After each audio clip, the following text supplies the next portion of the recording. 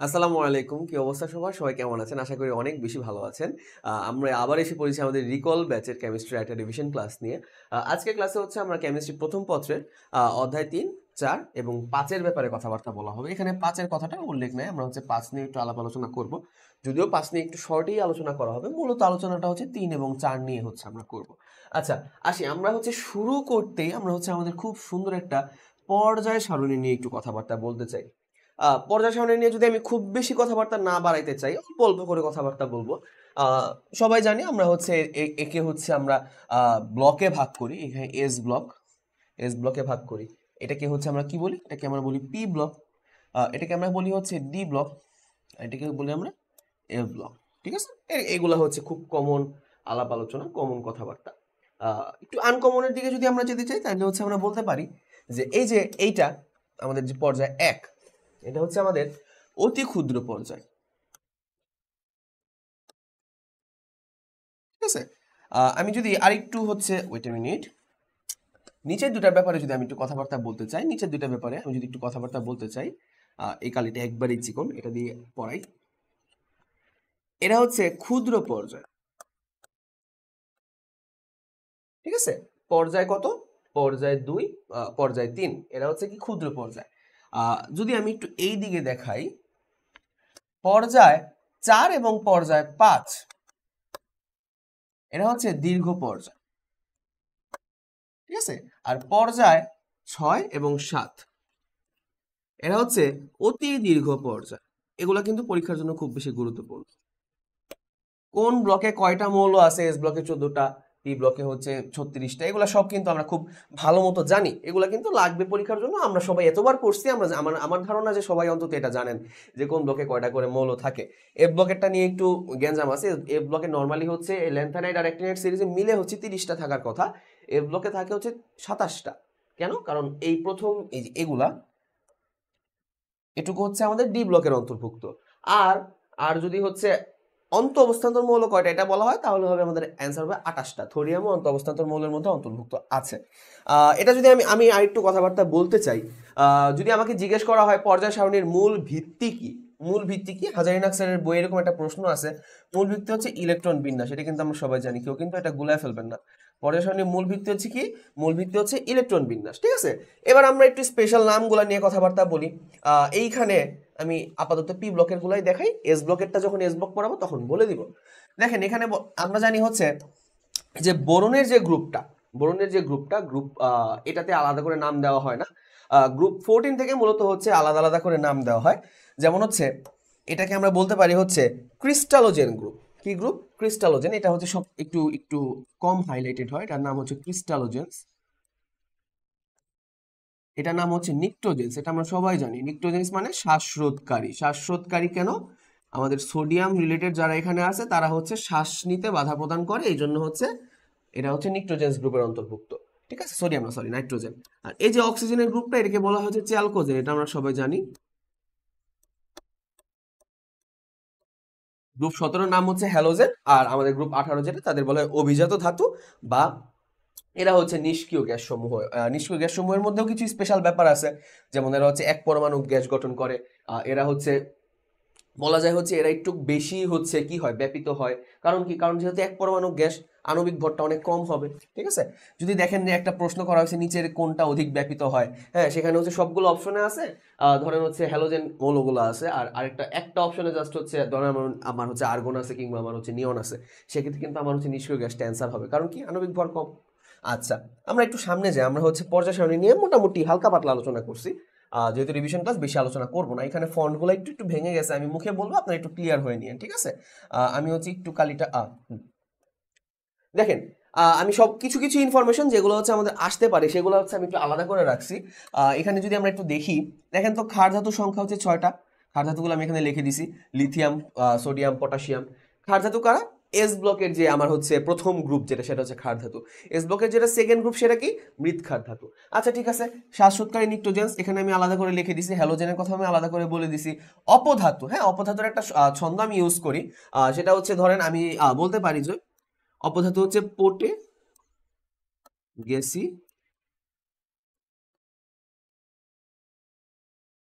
বাসক। ঠিক আছে? এটা হচ্ছে অপধাতুর ক্ষেত্রে ইউজ করা যেতে পারে। হ্যাঁ, তো বাসব নামের কেউ একজনকে কোনো একটা মেয়ে হয়তো বলতেছে যে আমি পটে গেছি, বাট এককালে হচ্ছে এইটা ছিল, এটা গণা হইতো, বাট এখন হচ্ছে পোলোনিয়ামটা অপদার্থ হিসেবে গণা হয় না। বাকিগুলো হচ্ছে আমরা মনে রাখতে পারবো। কেউ যে যেমনি পড়ছেন সে সেভাবে মনে রাখবেন, আমি আপনাকে প্রেশার ক্রিয়েট করতেছি না, কারণ এটা তো মেইন ক্লাস না, এটা হচ্ছে রিভিশন ক্লাস। আপনি জাস্ট জায়গাটা দেখে নিলেন, আপনি হচ্ছে পড়ে নেবেন আপনার মতো করে। দেখেন, অভিজাত ধাতুর কথা এখানে বলা আছে, এখানে হচ্ছে মৃৎক্ষা ধাতু। মোটামুটি এইখানে আমি কিছু ইনফরমেশন দেওয়ার ট্রাই করছি। মুদ্রা ধাতুর ইনফরমেশনটা অনেক বেশি গুরুত্বপূর্ণ। নিচের প্রশ্ন আসতে পারে, 3টা মুদ্রা ধাতু না, যে প্রশ্ন আসতে পারে যে নিচের কোনটি মুদ্রা ধাতু নয়, তখন আমরা কি অ্যান্সার করবো? দেখবো যে কপার, সিলভার, গোল্ড, এই 3টা বাদে আর কোনটা দেওয়া আছে। সো প্লাটিনাম থাকতে পারে, হচ্ছে আবার অভিজাত ধাতুর ক্ষেত্রেও সেম প্রশ্ন আসতে পারে যে সিলভার, গোল্ড আর প্লাটিনাম, সেখানে আবার হচ্ছে চেঞ্জ করে কপার দিতে পারে অপশনের মধ্যে। তো গুলায় ফেলার একটা চান্স আছে, একটু ক্লিয়ার হয়ে পড়ে নেবেন, ঠিক আছে, যেন হচ্ছে এক্সাম হলে গুলায় না ফেলেন। আচ্ছা ঠিক আছে, আমরা একটু সামনে যাই। এস ব্লকের ব্যাপারে আমরা একটু আলাপ আলোচনা করবো। এস ব্লকের মধ্যে আমরা 2টা গ্রুপ পাবো। এস ব্লকে যারা হচ্ছে গ্রুপ 1, ওদেরকে আমরা বলবো হচ্ছে ক্ষার ধাতু, আর হচ্ছে গ্রুপ 2 এরা হচ্ছে মৃৎক্ষার ধাতু।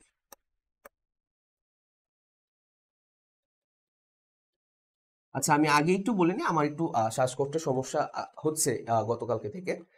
আমার হচ্ছে শীত ছিল, তো আমি চাঁদপুর থেকে দেন যখন ঢাকায় আসে, ঢাকায় আসলে আজকে কালকে একটু গরমটা একবারেই কম। সো সিজনটা আমার জন্য টেম্পারেচার হুট করে হচ্ছে বেড়ে গেছে, সো আমার অ্যাজমার প্রবলেমটা একটু বেড়ে গেছে। সো ক্লাসের মাঝখানে থেমে যাওয়ার জন্য এক্সট্রিমলি একটু সরি, মাঝে মাঝে দেখবেন যে থেমে নিঃশ্বাস নিচ্ছি আমি, এটা একটু কনসিডার করবেন। আচ্ছা ঠিক আছে, এবার যদি আমরা এটা নিয়ে একটু কথাবার্তা বলতে চাই, এরা কিন্তু আমাদের তড়িৎ ধনাত্মক মৌল, খেয়াল রাখবেন, এরা হচ্ছে কি, এরা হচ্ছে তড়িৎ ধনাত্মক। কারণ কি, তারা হচ্ছে পজিটিভ চার্জ হচ্ছে নিজেদের মধ্যে থাকে, ক্যালসিয়াম 2+, সোডিয়াম প্লাস, হ্যাঁ, এগুলা কিন্তু আমরা বুঝতে পারবো, এটা হচ্ছে তড়িৎ ধনাত্মক। এদের মধ্যে হচ্ছে বেরিলিয়াম, ম্যাগনেসিয়াম বাদে সবাই হচ্ছে কি করে, বুনসেন শিখায় বর্ণ দেয়। আমরা যখন গুণগত রসায়ন পড়বো তখন হচ্ছে আমরা বুনসেন শিখার যে কোনটা কি কালার দেয় সেটা আমরা পড়ে ফেলবো, সেটা আপাতত আর যাচ্ছি না। বুনসেন শিখায়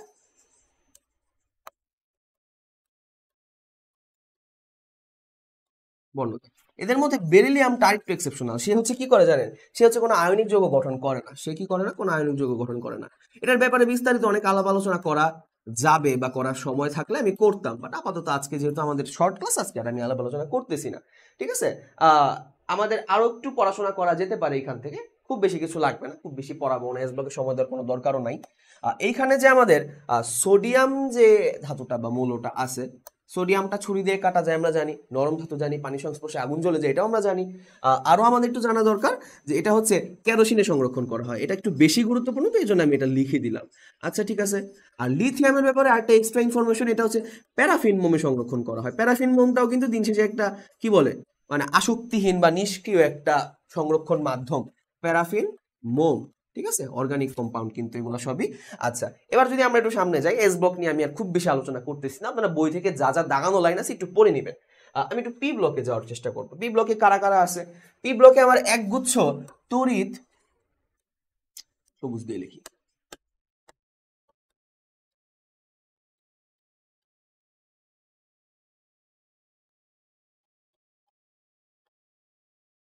একগুচ্ছ তড়িৎ ঋণাত্মক মৌল আছে কোন ব্লকে? পি ব্লকের মধ্যে। কারা আছে? ওই যে আমি নাম তখন বলে দিলাম, ক্রিস্টালোজেন্স, নিকটোজেন্স, তারপরে হচ্ছে চ্যালকোজেন্স, এরাই কিন্তু আমার পি ব্লক মৌল দিন শেষে। তার মানে পি ব্লকের ব্যাপারে কিন্তু আলোচনা করার আগে আমি এক দফা আলোচনা করে নিছি, ঠিক আছে।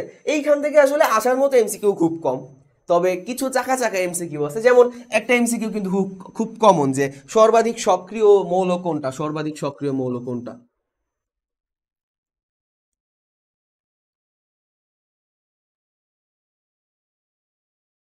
ফ্রান্সিয়াম।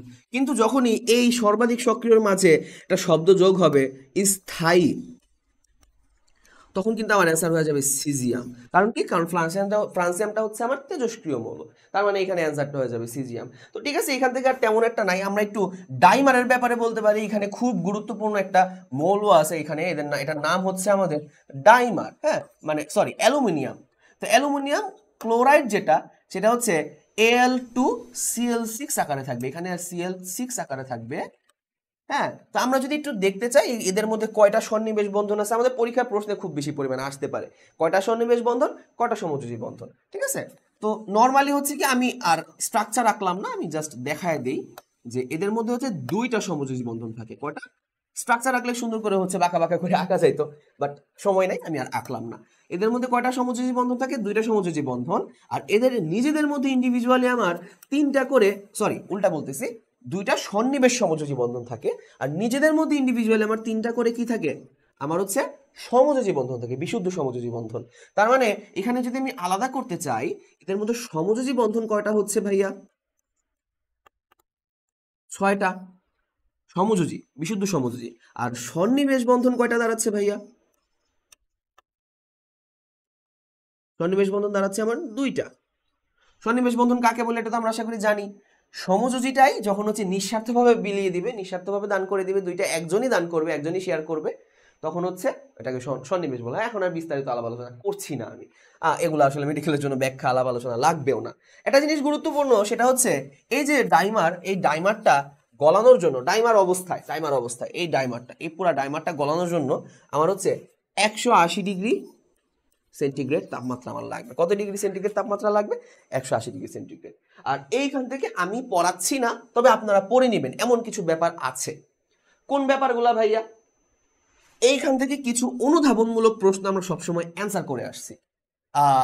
থিঙ্কিং টাইপের কিছু এমসিকিউ আমরা হচ্ছে এখান থেকে অ্যান্সার করছি, তাই না? যেমন হচ্ছে আমি একটা উদাহরণ দিয়ে বুঝাই, তাহলে আপনারা সব বুঝে যাবেন। হ্যাঁ, আমি একটা উদাহরণ দিয়ে বুঝাই। NCl3 এটা সম্ভব হয়, বাট NCl5 এটা সম্ভব হয় না। এরকম আরেকটা এমসিকিউ আছে, CCl4 এটা হচ্ছে পানিতে অদ্রবণীয়, বাট সিলিকন টেট্রাক্লোরাইড এটা আবার দ্রবণীয়। হোয়াই? এরকম একটা প্রশ্ন আমরা, এই টাইপের কিছু প্রশ্ন আমরা পড়ে আসছি না? এইচএসসিতে যদি একটু পড়াশোনা করে থাকেন, আপনারা তখন বুঝে ফেলার কথা যে ভাইয়া কি টাইপের প্রশ্নগুলো বোঝাচ্ছি। এটার অ্যান্সারটা আমি বলে দিই, এটার অ্যান্সারটা বলার জন্য আমি হচ্ছে নিজেকে সামলাতে পারতেছি না। এখানে ডি ব্লকের উপস্থিতির জন্য হচ্ছে SiCl4টা দ্রবণীয়। কেন হয়? কারণ হচ্ছে এই সিলিকন টেট্রাক্লোরাইডের মধ্যে আমার এই ডি ব্লকের মধ্যে কিছু ফাঁকা ঘর থাকে, যারা হচ্ছে ক্লোরিন থেকে আমার হচ্ছে ইলেকট্রনটা সন্নিবেশ বন্ধন হিসেবে, মানে সন্নিবেশ বন্ধন গঠন করতে পারে। ক্লোরিনের মানে আমাদের পানির মধ্যে যে মুক্তজোড় ইলেকট্রন থাকে না, ওই মুক্তজোড় ইলেকট্রনগুলো এই সিলিকন টেট্রাক্লোরাইডের এই ফাঁকা ঘরে এসে সন্নিবেশ বন্ধন গঠন করে ফেলে। তো সেইটা সেই জন্য হয়। ব্যাখ্যা তো আমাদের লাগবে না, অবশ্যই ব্যাখ্যা বেছে বেছে পড়বেন, ব্যাখ্যা পড়ার দরকার নেই। বাট এই টাইপের যে প্রশ্নগুলো আছে ভাইয়া, সেগুলা কিন্তু একটু দেখে নিবেন। হ্যাঁ, সেগুলো একটু পড়ে ফেলবেন বা একটু জেনে যাবেন, একটু দেখে নিবেন। এই টাইপের আমি আমি আশা করি বুঝাইতে পারছি যে কোন টাইপের প্রশ্নগুলোর কথা আমি বুঝিয়েছি। আচ্ছা, ঠিক আছে। আচ্ছা, প্যারাম্যাগনেটিক ধর্ম, এখানে কিন্তু একটা ব্যতিক্রম আছে, যে কেউ কেউ কয়েকজন হচ্ছে আমাদের কি না, কয়েকজন হচ্ছে আমাদের প্যারাম্যাগনেটিক ধর্ম দেখায় না, তারা ডায়াম্যাগনেটিক। তারা কারা? তারা হচ্ছে কাজিনের স্কার্ট। আমি জানি সাদাব ভাই ক্লাসে এটা দেখাইছে, আমি নিজেও সাদাব ভাইয়ের থেকে শিখছি এটা। কাজিনের স্কার্ট, কপার, জিঙ্ক, ক্যান্ডিনিয়াম, টাইটানিয়াম। এদের জারণ মানও কিন্তু সিরিয়াল ওয়াইজ আসবে, plus plus plus plus plus plus plus plus plus plus, 4টা প্লাস, মানে +1 +2 +3 +4, এভাবে করে যার মান কিন্তু সিরিয়াল ওয়াইজ আসবে। কপার 2+ না, কিন্তু কপার সিঙ্গেল প্লাস এক্ষেত্রে।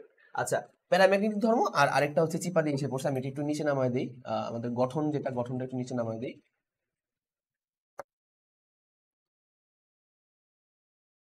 আচ্ছা, যাই হোক, যাচ্ছে না, আমি জানি না কেন যাচ্ছে না। দেখেন, একটা হচ্ছে কি, এটা হচ্ছে প্রভাবন ধর্ম। আর গঠন যে দুইটা আছে তার সেই দুইজন হচ্ছে, যদি বলি রঙিন যৌগ গঠন, আর একটা হচ্ছে জটিল যৌগ গঠন।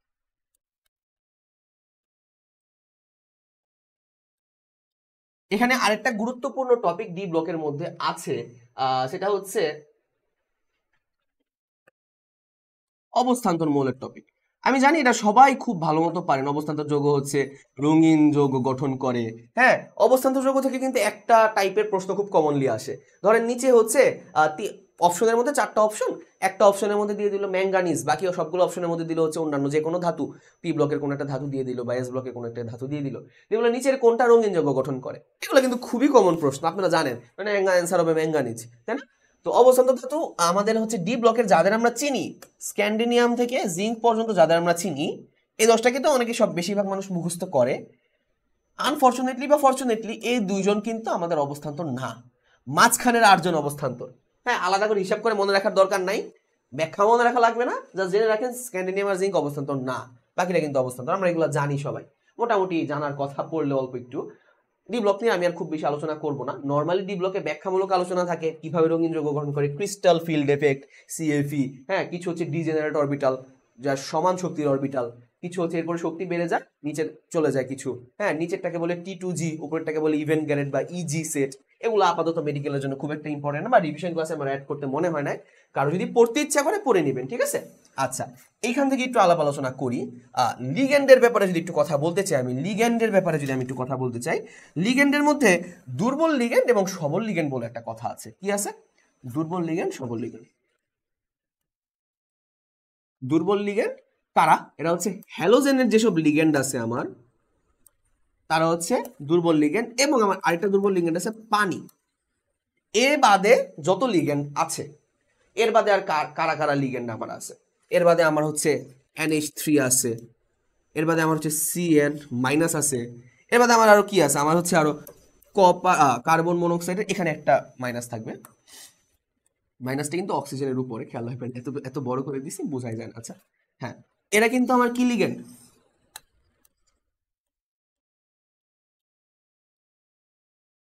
শক্তিশালী লিগ্যান্ড। কথা হচ্ছে ভাইয়া, আমরা এই ছকটা থেকে অনেক বেশি প্রশ্ন পাই পরীক্ষায়। শর্টকাট দিয়ে আমি বুঝাই দিই। সবার আগে আমরা তাকাবো কার দিকে? তাকাবো যে জটিল আয়নটা সৃষ্টি হয়েছে তার সন্নিবেশ সংখ্যা কত। 6 সন্নিবেশ সংখ্যা হইতে পারে, 4 হইতে পারে, 2 হইতে পারে। এটার আগে সবার দিকে তাকাবো। যদি সন্নিবেশ সংখ্যা 2 হয় তার মানে sp, যদি সন্নিবেশ সংখ্যা 4 হয় সংকরায়নের সাধারণ নিয়ম অনুযায়ী sp3। একমাত্র ব্যতিক্রম হচ্ছে এইখানে একটা ব্যতিক্রম পাওয়া যায়, সেটা হচ্ছে পরে আমরা আলাপ আলোচনা করব। এই দুইটা হচ্ছে একটু ডিফারেন্ট, এই দুইটা একটু ডিফারেন্ট, খেয়াল রাখবেন।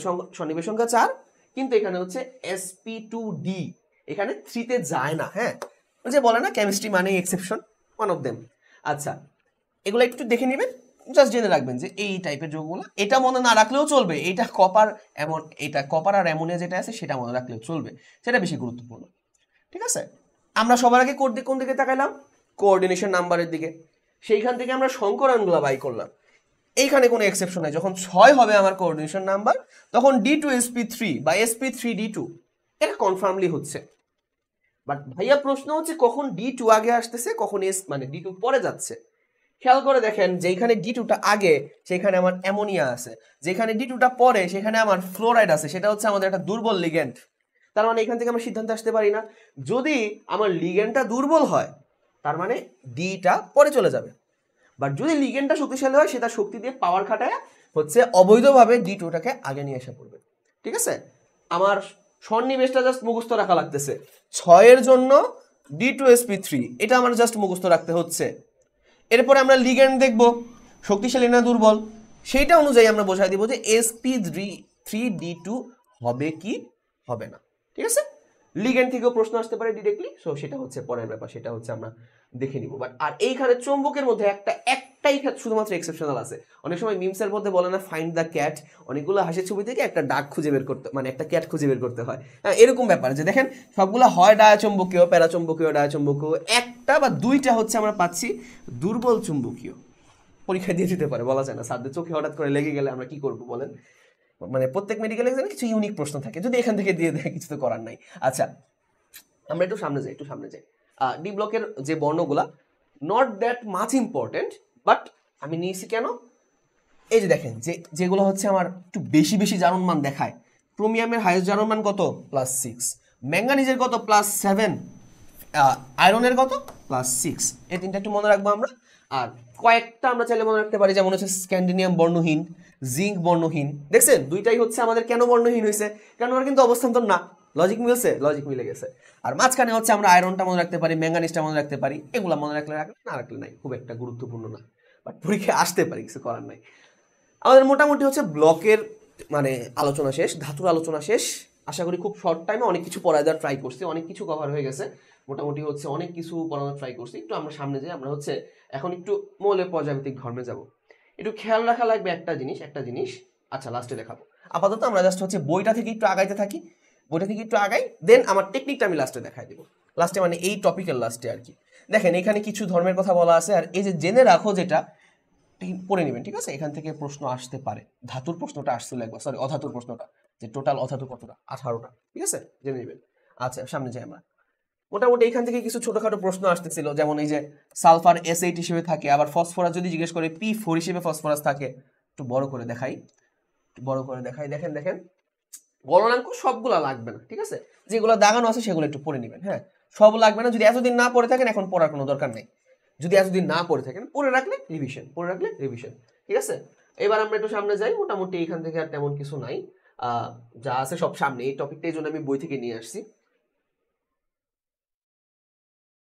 এই যে এইগুলা যেগুলা প্রশ্নের মধ্যে কিছু আয়নীকরণ শক্তি, কিছু ইলেকট্রন শক্তির মান দেওয়া আছে, 1314, 1402, এই যে বোরনের হচ্ছে 800, তারপরে হচ্ছে বেরিলিয়ামের 899, এগুলা ভাইয়া একটু কষ্ট করে পড়ে রেখেন।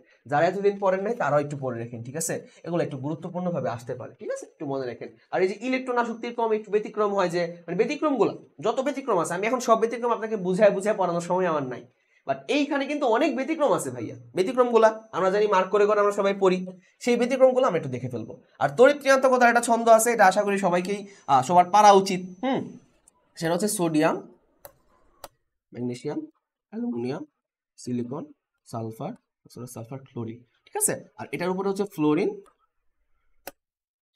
নাইট্রোজেন, ওয়েট এ মিনিট,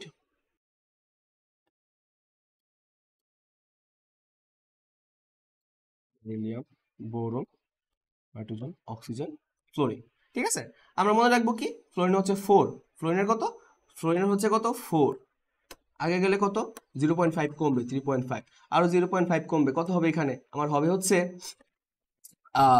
3.0, আমার এখানে হচ্ছে আমার আরো 0.5 কমবে হবে হচ্ছে 2.5, আমার আরো 0.5 কমবে হবে হচ্ছে 2.0, আরো 0.5 কমবে হবে হচ্ছে 1.5, আরো 0.5 কমবে আমার হবে হচ্ছে 1.3, ঠিক আছে?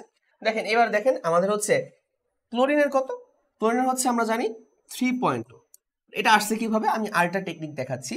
সবাই মনে রাখবেন সোডিয়ামের হচ্ছে 0.9, কত 0.9, 1 থেকে জাস্ট একটু কম। এখানে বাড়বে কত ভাইয়া, এখানে বাড়বে হচ্ছে, আমি তো দেখাই দেই, এখানে কত করে বাড়ছে 0.5 করে প্রতি ক্ষেত্রে বাড়ছে। এখান থেকে 0.5 করে কমছে, বা এই পাশ থেকে বাড়ছে, একই কথা। আর এইখানে 0.3 করে বাড়বে 1.2, আরো 0.3 বাড়লে 1.5, আরো 0.3 বাড়লে 1.8, আরো 0.3 বাড়লে 2.1।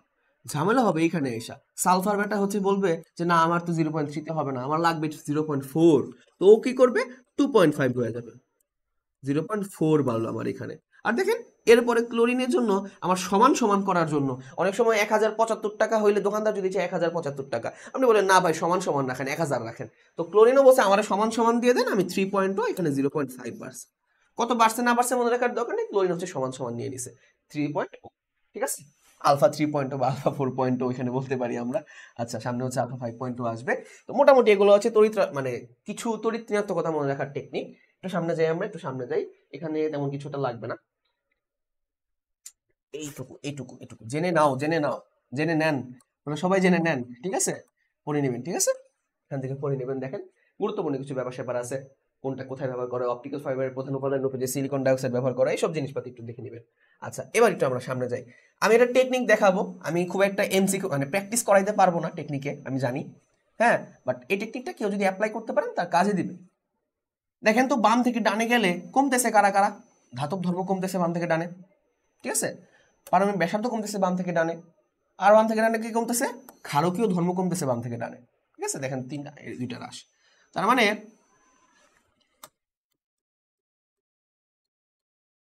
আকার,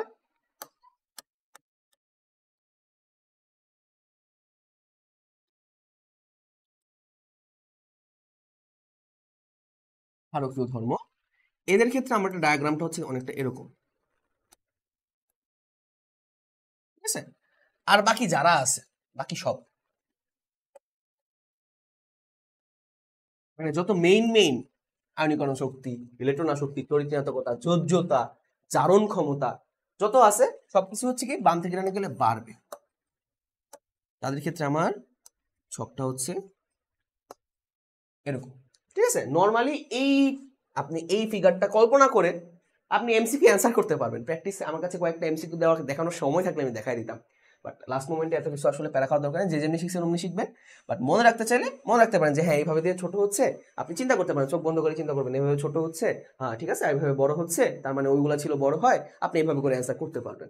নর্মালি হচ্ছে এভাবে মনে রাখা যায়, এমসিকিউ এভাবে খুব দারুণভাবে মিলানো যায়, বাট অ্যাকচুয়ালি এখন আসলে এগুলো দেখানোর টাইম নেই। আচ্ছা একটু সামনে যাই, বন্ধন সংক্রান্ত আলাপ আলোচনায় আমরা চলে আসছি। বন্ধনে সব পড়া লাগবে না, যেসব বন্ধন আমরা বই থেকে আপনারা যা যা পড়ছেন সেগুলো তো পড়বেনই, প্লাস আমি যে জায়গাগুলো দেখাই দিচ্ছি একটু ভালো করে আরেকবার দেখে নিবেন, ঠিক আছে? দেখেন তো সিগমা বন্ধনের কারা কারা হচ্ছে সামনাসামনি সিগমা বন্ধন গঠন করতে পারে। এস এস সিগমা বন্ধন হইতে পারে, এস পি হইতে পারে, পি পি হইতে পারে, ঠিক আছে? এগুলা কিন্তু সিগমা বন্ধন হইতে পারে। আর দেখেন এস অরবিটাল আর শঙ্কর অরবিটাল ছাড়া, এস অরবিটাল আর শঙ্কর অরবিটাল ছাড়া যারা আছে তারা হচ্ছে পাই বন্ধন ঘটায়। তার মানে এই দুজন নো পাই বন্ড, খেয়াল রাখবেন এস অরবিটাল আর শঙ্কর অরবিটাল কোনো পাই বন্ধন দেখায় না। হ্যাঁ, একটা জিনিস একটু খেয়াল রাখবেন, পাই বন্ধন দুর্বল। কেন দুর্বল? কারণ সেটা দ্রুত ভেঙে যায়, ভেঙে যাওয়া দ্রুত মানে কি, সে সক্রিয় বেশি। দেখেন সে তুলনামূলক বেশি সক্রিয়, আর এদিকে দেখেন সিগমা বন্ধন তুলনামূলক কম সক্রিয়, এটা কিন্তু খেয়াল রাখা লাগবে, ঠিক আছে? সকল একক বন্ধন সিগমা বন্ধন দ্বারা এই ছকটা একটু হালকা পাতলা দেখে নেবেন, তেমন একটা গুরুত্বপূর্ণ না। এই জায়গাটা অনেক বেশি গুরুত্বপূর্ণ, এই রেঞ্জগুলো মনে রাখবেন, কত পার্সেন্ট হয় এটা একটু দেখার ট্রাই করবেন, না দেখতে বলে সমস্যা নাই। তবে এই পার্থক্যগুলো থেকে আমাদের আইডেন্টিফাই করে হচ্ছে এই, মানে তার বিপরীতে আমার যেটা আছে সেটা সমযোজী নাকি পোলার সমযোজী বা কত কি, সেটা একটু গুরুত্বপূর্ণভাবে জানা লাগবে। স্লাইডটা পড়ে নেবেন, আমি স্লাইড দিয়ে দিব, ঠিক আছে? আমি আর এখান থেকে বিস্তারিত বুঝাইলাম না, অলরেডি ক্লাস অনেক বড় হয়ে যাচ্ছে, ওদের 4ও পড়াইতে হবে, 5ও পড়াইতে হবে। সামনে গেলাম, সংকরণের দুইটা টেকনিক আমরা জানি, মানে সংকরণ নির্ণয়ের একটা সূত্র আছে, দুইটা সূত্র আছে মূলত, একটা মেইন সূত্র আর একটা হচ্ছে সাব সূত্র। আর মুক্তজোড় ইলেকট্রন নির্ণয় একটা সূত্র আছে, সেটা হচ্ছে যদি বলি আমরা হচ্ছে সর্বশেষ কক্ষপথের ইলেকট্রন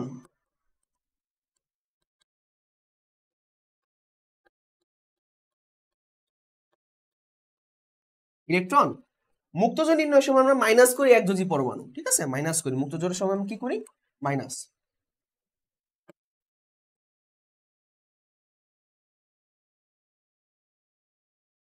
মানে যে কয়টা এক যোজি মৌলের সাথে যুক্ত আছে সে কয়টা, আর সাথে হচ্ছে প্লাস মাইনাস চার্জ, ধনাত্মক চার্জ হলে মাইনাস হবে, আর ঋণাত্মক চার্জ হলে প্লাস হবে, মানে উল্টাটা হবে। এটা হচ্ছে নরমালি এটার ক্ষেত্রে খাটে, ঠিক আছে? নরমালি হচ্ছে এটার ক্ষেত্রে এই টুলটায় কোনো একটা প্রবলেম হয়েছে আমি জানি না। আর এইটা হচ্ছে মুক্তজোড় ইলেকট্রন নির্ণয় পদ্ধতি। আমরা হচ্ছে যদি প্র্যাকটিস করতে চাই আপনারা করতে পারেন, এখন প্র্যাকটিস করাচ্ছি না আমি, নরমালি ক্লাসে প্র্যাকটিস করাই। আর সংকরণের একটা হচ্ছে সার্বজনীন সূত্র।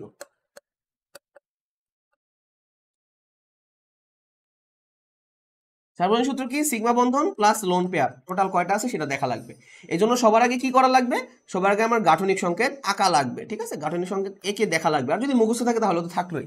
এটা হচ্ছে একটা, আরেকটা হচ্ছে এই সেম সূত্রটাই যোজ্যতা ইলেকট্রন, একই তো কথা, সর্বশেষ কক্ষপথের ইলেকট্রন বা যোজ্যতা ইলেকট্রন একই কথা, এখানে জাস্ট প্লাস হয়ে যাবে এক দুই হলো, প্লাস মাইনাস চার্জ। এটা দিয়ে হচ্ছে নাইট্রোজেন এবং ফসফরাসের যেসব অক্সাইড গুলো আছে সেগুলা আর অর্গানিক কম্পাউন্ড, এদেরটা নির্ণয় করা যায় না, এদের নির্ণয় করার জন্য সার্বজনীন সূত্র লাগে। কারণ ভাইয়া আমি যেহেতু প্র্যাকটিস করাবো না, তবু আমি দেখাইলাম সূত্র, কেন? কারণ এই সূত্রগুলো থেকে আপনারা যা যা শিখে আসছেন সেগুলো এখন একটু প্র্যাকটিস করে ফেলবেন। বই খুলবেন, বই খুলে চোখের সামনে যেটা পাবেন, NH3 পাবেন, H2S পাবেন, H2O পাবেন, সালফার ডাইঅক্সাইড পাবেন, সালফার ট্রাইঅক্সাইড পাবেন, কার্বন ডাইঅক্সাইড পাবেন, এগুলো একটু একটু দেখে নিয়ে প্র্যাকটিস করে নেবেন, বা একটু জেনে, মানে কয়েকটা দেখলে জাস্ট সূত্রটা মনে থাকবে, পরীক্ষায় আসলে আপনি পারবেন হুট করে।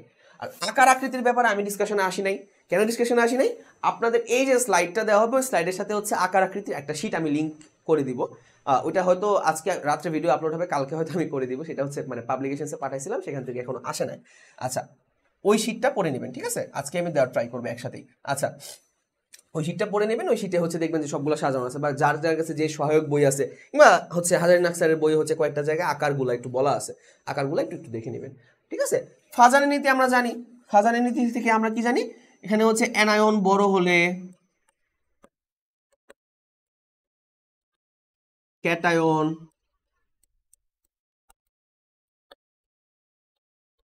ছোট হলে, আরেকটা শর্ত হচ্ছে আমাদের আকার বড় হলে, কিংবা কিংবা সরি আকার তো না, sorry sorry sorry, mistake mistake mistake, charge বেশি হলে, চার্জ বেশি হলে কিংবা ডি অর এফ অরবিটাল যদি থাকে, তাহলে হচ্ছে কি হবে এদের ক্ষেত্রে, কি হবে এদের ক্ষেত্রে আমরা পোলার আয়নটা অধিক হবে।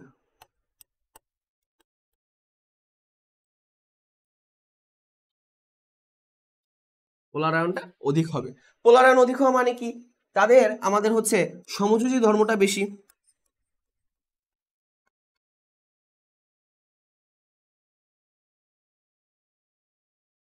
তার মানে তাদের কি, তাদের হচ্ছে আমার দ্রাব্যতা কম, দ্রাব্যতা, গলনাঙ্ক, স্ফুটনাঙ্ক,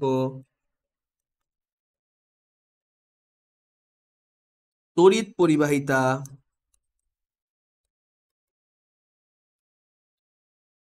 সবকিছু কি কম। পোলার আয়ন যত বেশি হবে তত এগুলো হচ্ছে আমার কমে যাবে এটার সাথে সাথে, ঠিক আছে। তো এগুলো একটু মনে রাখবেন। এখন পরীক্ষায় প্রশ্নটা ঘুরেও দিতে পারে। আমি যেমন একটা প্রশ্ন এবার করছিলাম যে পোলার আয়ন কম হওয়ার শর্ত কি, তার মানে কি এগুলো উল্টা হয়ে যেতে পারে। অ্যানায়ন ছোট, ক্যাটায়ন বড়, চার্জ কম, ডিএফ অরবিটাল কি থাকা যাবে না। এটা হচ্ছে পোলার আয়ন কম হওয়ার শর্ত, ঠিক আছে। আর এই যে পোলার আয়ন কাদের হয়, এটা কাদের হয় এটা কিন্তু গুলায় ফেলবেন অনেকে। ডিরেক্ট পরীক্ষার প্রশ্ন আসতে পারে যে পোলার আয়ন কাদের হয় বা পোলার আয়ন কাদের দেখা যায়। এটা কিন্তু সমযোজীর দেখা যায় না ভাইয়া। আয়নিক বৈশিষ্ট্য কাদের, মানে সরি, সমযোজী বৈশিষ্ট্য কাদের দেখা যাবে, আয়নিক যৌগের দেখা যাবে, ঠিক আছে। আর সমযোজী যৌগের কোন বৈশিষ্ট্য দেখা যায় ভাইয়া, পোলারিটি, আংশিক ঋণাত্মকতা, আংশিক ধনাত্মকতা। আমরা পড়ছিলাম না, অধিক তড়িৎকতা হলে একটু টেনে নেয়, আংশিক ধনাত্মক আংশিক ঋণাত্মক প্রান্ত সৃষ্টি হয়, ওইটাই তো পোলারিটি। কাদের ক্ষেত্রে হইতো, পানির ক্ষেত্রে হইতো, অ্যামোনিয়ার ক্ষেত্রে হইতো। ওগুলো কিন্তু পোলার যৌগ। কারা পোলার যৌগ হয়, সমযোজী বন্ধনে থাকা যৌগরা। এগুলো একটু খেয়াল রাখেন, ঠিক আছে। এগুলো কিন্তু বেসিক কথাবার্তা, বেসিক আলাপ আলোচনা না পারলে কিন্তু পরে যে আটকা যাবে। আমি একটা এমসিকিউ আছে জাস্ট হচ্ছে আমাদের ফাজানি নীতিটা ক্লিয়ার করার জন্য। প্রশ্নটা নানাভাবে আসতে পারে, আমি বলবো এখনই। কোন যৌগটি অধিক সমযোজী এটা আমাকে বের করতে হবে। এটা বের করতে হলে কি করব, দেখেন তো, দেখেন দেখেন দেখেন, সবগুলা থেকে কমনটা আমি সরাই দিই।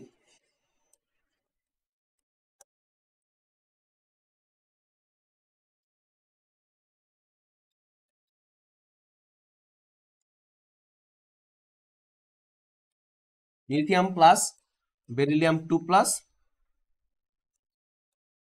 ম্যাগনেসিয়াম 2+, আর হচ্ছে কি সোডিয়াম প্লাস, তাই না।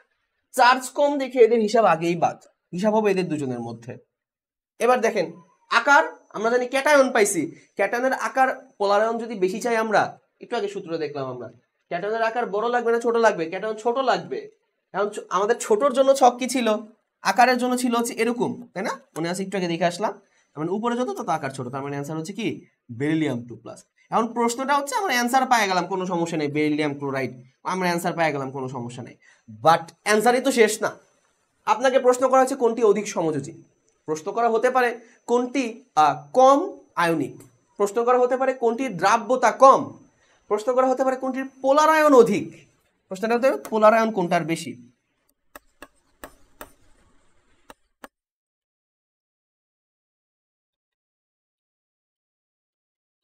পোলার আয়ন অধিক কার, এখান থেকে আরো অনেকগুলো প্রশ্ন আসতে পারে, কার দ্রাব্যতা এখানে কম।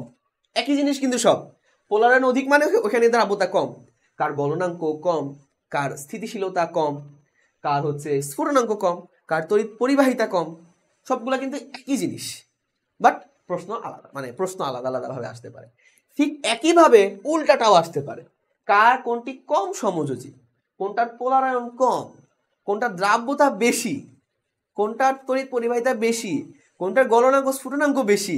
প্রশ্নগুলো কিন্তু লাস্টে যেগুলো বললাম সব একই জাতের প্রশ্ন, অ্যান্সার একই আসবে সবগুলোর জন্য, বাট কথা চাই না, কথা ঘুরাই দিচ্ছে। বোঝা গেছে, আশা করি বুঝতে পারছেন।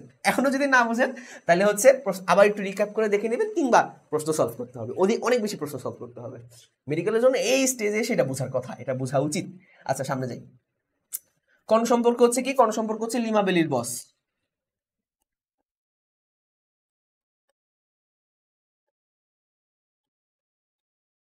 বস lithium, magnesium, beryllium, aluminium, boron, silicon, তাদের মধ্যে কি থাকে, কর্ণ সম্পর্ক থাকে, ঠিক আছে।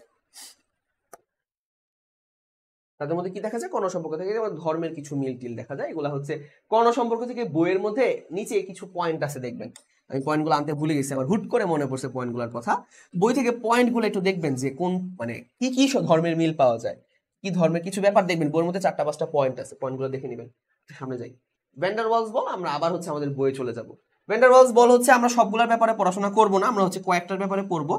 বলের নামগুলো সবার আগে পড়তে হবে, বন্ডিং বল, নন বন্ডিং বল হতে পারে, মূলত নন বন্ডিং বলগুলো আমাদের পড়াশোনা, ঠিক আছে।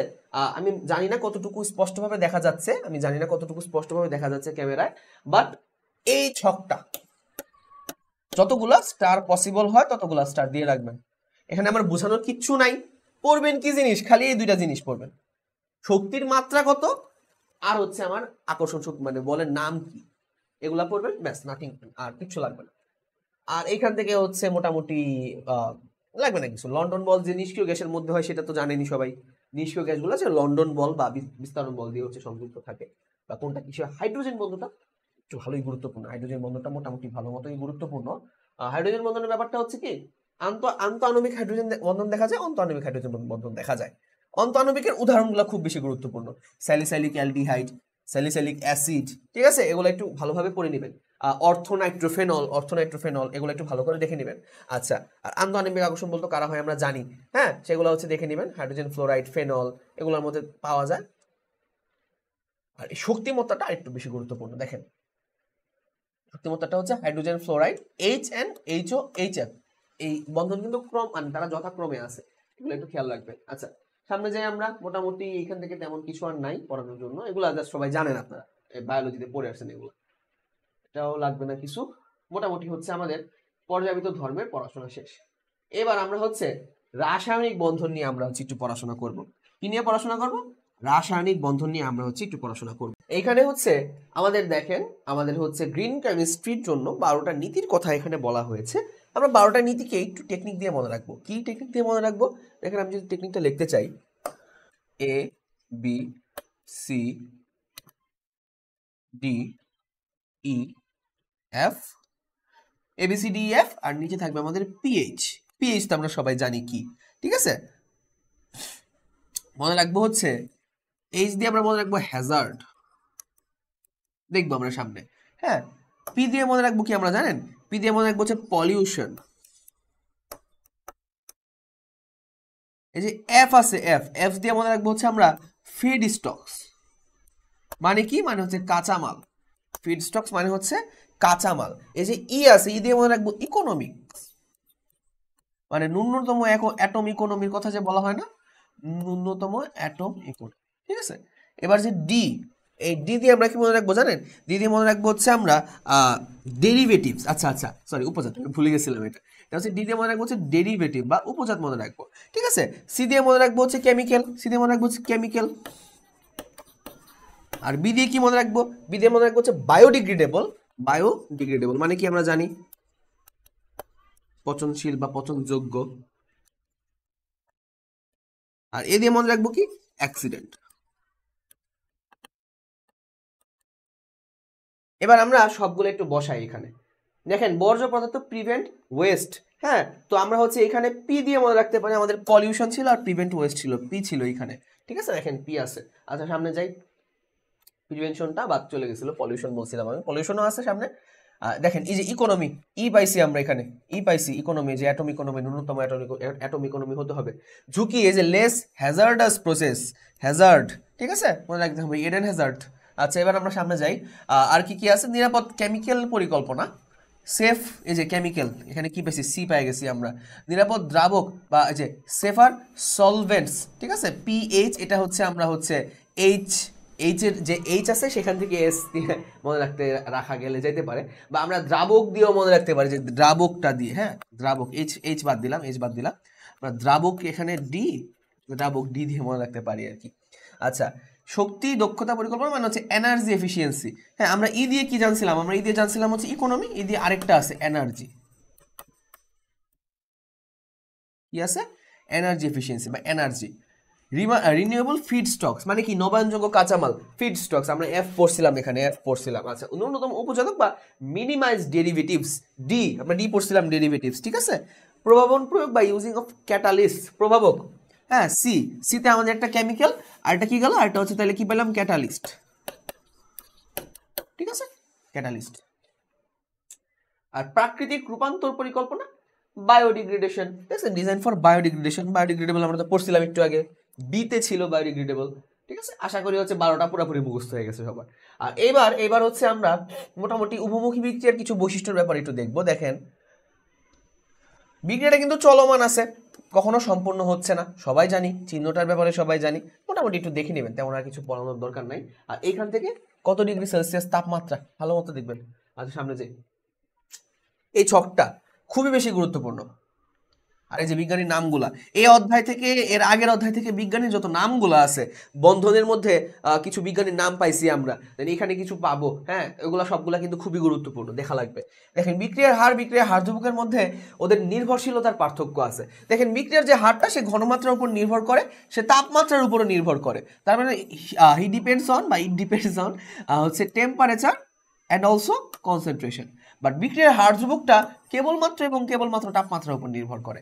তাপ হারির ক্ষেত্রে একরকম, তাপ হারির ক্ষেত্রে তাপমাত্রা বাড়াইলে হার ধ্রুবক মানে হারের বৃদ্ধি পায়, আর তাপোৎপাদীর ক্ষেত্রে তাপমাত্রা বাড়াইলে কমে, সেটা পরের ব্যাপার বা সেটা অগুরুত্বপূর্ণ। বাট এইখানে নির্ভরশীলতা কিসের উপর করে, তাপমাত্রার উপর করে। এখান থেকে তেমন কিছু লাগবে না। এই যে বিক্রিয়ার ক্রম যেগুলা, এখান থেকে আমরা কি মনে রাখবো, পরীক্ষায় প্রশ্ন আসলে হাজারি স্যারের বইয়ের বিক্রিয়া তুলে দিবে, এইটুকু আগে আমাকে বিশ্বাস করেন। মেডিকেল প্রিপারেশনে অনেক কিছু চোখ বন্ধ করে বিশ্বাস করতে হয়, এটুকু আগে আমাকে বিশ্বাস করেন যে প্রশ্ন আসলে হাজারি স্যারের বইয়ের এক্সাম্পল তুলে দিবে। এইবার আমরা মুখস্থ করব হচ্ছে যেটা, এখন তো ক্রমের, আপনাদের তো ক্রমের হচ্ছে থিওরি পড়া শেষ করা যাবে না, মেডিকেলে পড়ানোর দরকারও নাই। যেটার মধ্যে প্রভাবক দেওয়া থাকবে সেইটা শূন্য ক্রম গেল একটা। এরপরে মোল সংখ্যার যোগফল, উৎপাদের মোল সংখ্যা যতগুলা তার ক্রম তত। দেখেন দেখেন দেখেন, আমি দেখাই। n = 1। দেখেন, প্রথম ক্রমের যে বিক্রিয়াগুলো আছে, মোল সংখ্যা হচ্ছে আমার একটা পরমাণু আছে। ঠিক আছে, গেল। এবার দেখেন, মোল সংখ্যা হচ্ছে 1 2, মোল সংখ্যা হচ্ছে 2। এটা একটু ব্যতিক্রম, এখানে 2n2O5 আছে, এটা একটু কষ্ট করে মনে রাখবেন। আর বাকিগুলো দেখেন 2টা মোল করে আছে, 2 মোল করে আছে, তার মানে তাদের ক্রম হচ্ছে 2। এখানে দেখেন 3 মোল করে আছে, 2NO + O2, 3 মোল আছে, তার মানে ওর ক্রম হচ্ছে 3। ঠিক আছে, এগুলো একটু, এই যে এখানে দেখেন 3 মোল, এখানে একটা ব্যতিক্রম পাই গেলাম। এটা হচ্ছে পরীক্ষায় দিল না দিলে নেই, খুব একটা গুরুত্বপূর্ণ না। সামনে যাই আমরা, প্রভাবক। সামনে যাবো, এখন আমরা হচ্ছে প্রভাবক পড়বো। প্রভাবকের এই ছকটা পড়ার আগে আমরা হচ্ছে একটু সামনে যাই, আগে এই ছকটা পরে পড়বো, আগে আমরা প্রভাবকের থিওরি পড়ে নিই।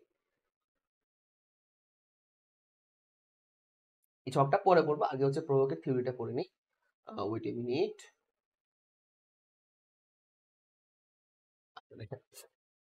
প্রভাবকের ব্যাপারে যদি আমরা পড়াশোনা করতে চাই, কি পড়াশোনা করতে হবে, কিছু বৈশিষ্ট্য আমরা সবাই জানি। ও হচ্ছে বিক্রিয়া শুরু করতে পারে না, শুরু করে না। বিক্রিয়ার কি করে, ও হচ্ছে আমাদের হচ্ছে সক্রিয়ণ শক্তি, যেটা আমাদের সক্রিয়ণ শক্তি কমায়া দেয়, যার ফলে কি বৃদ্ধি পায়,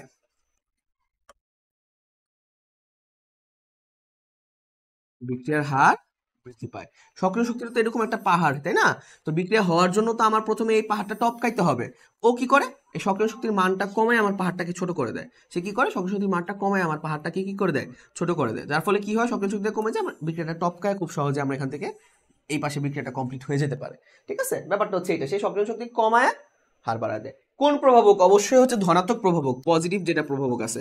যেটা নেগেটিভ প্রভাবক, সে কি করবে, সক্রিয় শক্তির মান বাড়াবে, অ্যাক্টিভেশন এ বাড়াবে, বিক্রিয়ার হার কি করবে, সে কমায় দিবে। ঠিক আছে, প্রভাব কিন্তু অনেক রকমই হতে পারে, বাট দুটো নিয়ে আমরা একটু ডিসকাস করলাম। প্রভাব কিন্তু বিক্রিয়া শুরু করে না, সেই বিক্রিয়া শেষে অপরিবর্তিত থাকে। সে বিক্রিয়ার মধ্যে কি করে না, সে হচ্ছে সাম্যাবস্থার কোনো পরিবর্তন করে না। ঠিক আছে, এই কিছু পয়েন্ট আছে বইয়ের মধ্যে প্রভাবক নিয়ে, সেগুলো একটু দেখে ফেলবেন ভাইয়া। আচ্ছা, এবার আমরা একটু আলাপ আলোচনা করি যে হচ্ছে কোনটা কি প্রভাবক। আমি সবগুলা নিয়ে আসছি একটা ছকের মধ্যে, ছকটা পড়বেন, আর কিছু পড়া লাগবে না। মনে রাখবেন, ম্যাঙ্গানিজ মোটিভেশন দিয়ে মনে রাখতে পারেন, মোটিভেশন মানে কি, সামনে আগায় যাওয়ার প্রেরণা দেওয়ার জন্য মোটিভেশন দেওয়া হয় না, MnO2 মোটিভেশন দিচ্ছে, ধনাত্মক সামনে পুশ করতেছে, ওটাই বোঝাচ্ছে আর কি। ঋণাত্মক প্রভাবক, এখানে জাস্ট মনে রাখবেন ফসফরিক অ্যাসিড বা H2P, এগুলো মনে রাখবেন। স্বপ্রভাবক ম্যাঙ্গানাস আয়ন একটাই আছে, একটাই খুব ইজি মনে রাখতে পারবেন, সোডিয়াম সালফাইড, দেন হচ্ছে প্রভাবন সহায়ক সিলোটিম্যাম খুব প্রচলিত একটা ছন্দ, আমি জানি না আপনারা জানতেন কিনা। দেখছেন সিলোটি সিলিকন ডাইঅক্সাইড, আর ম্যাম MAM, ঠিক আছে। আর প্রভাবক বিষ ধুলাবালি সালফার সাধু হয়ে আসবা, সাধু সেজে আসবা, বা এগুলা বলতে পারি আর কি, সাধু সেজে আসবা।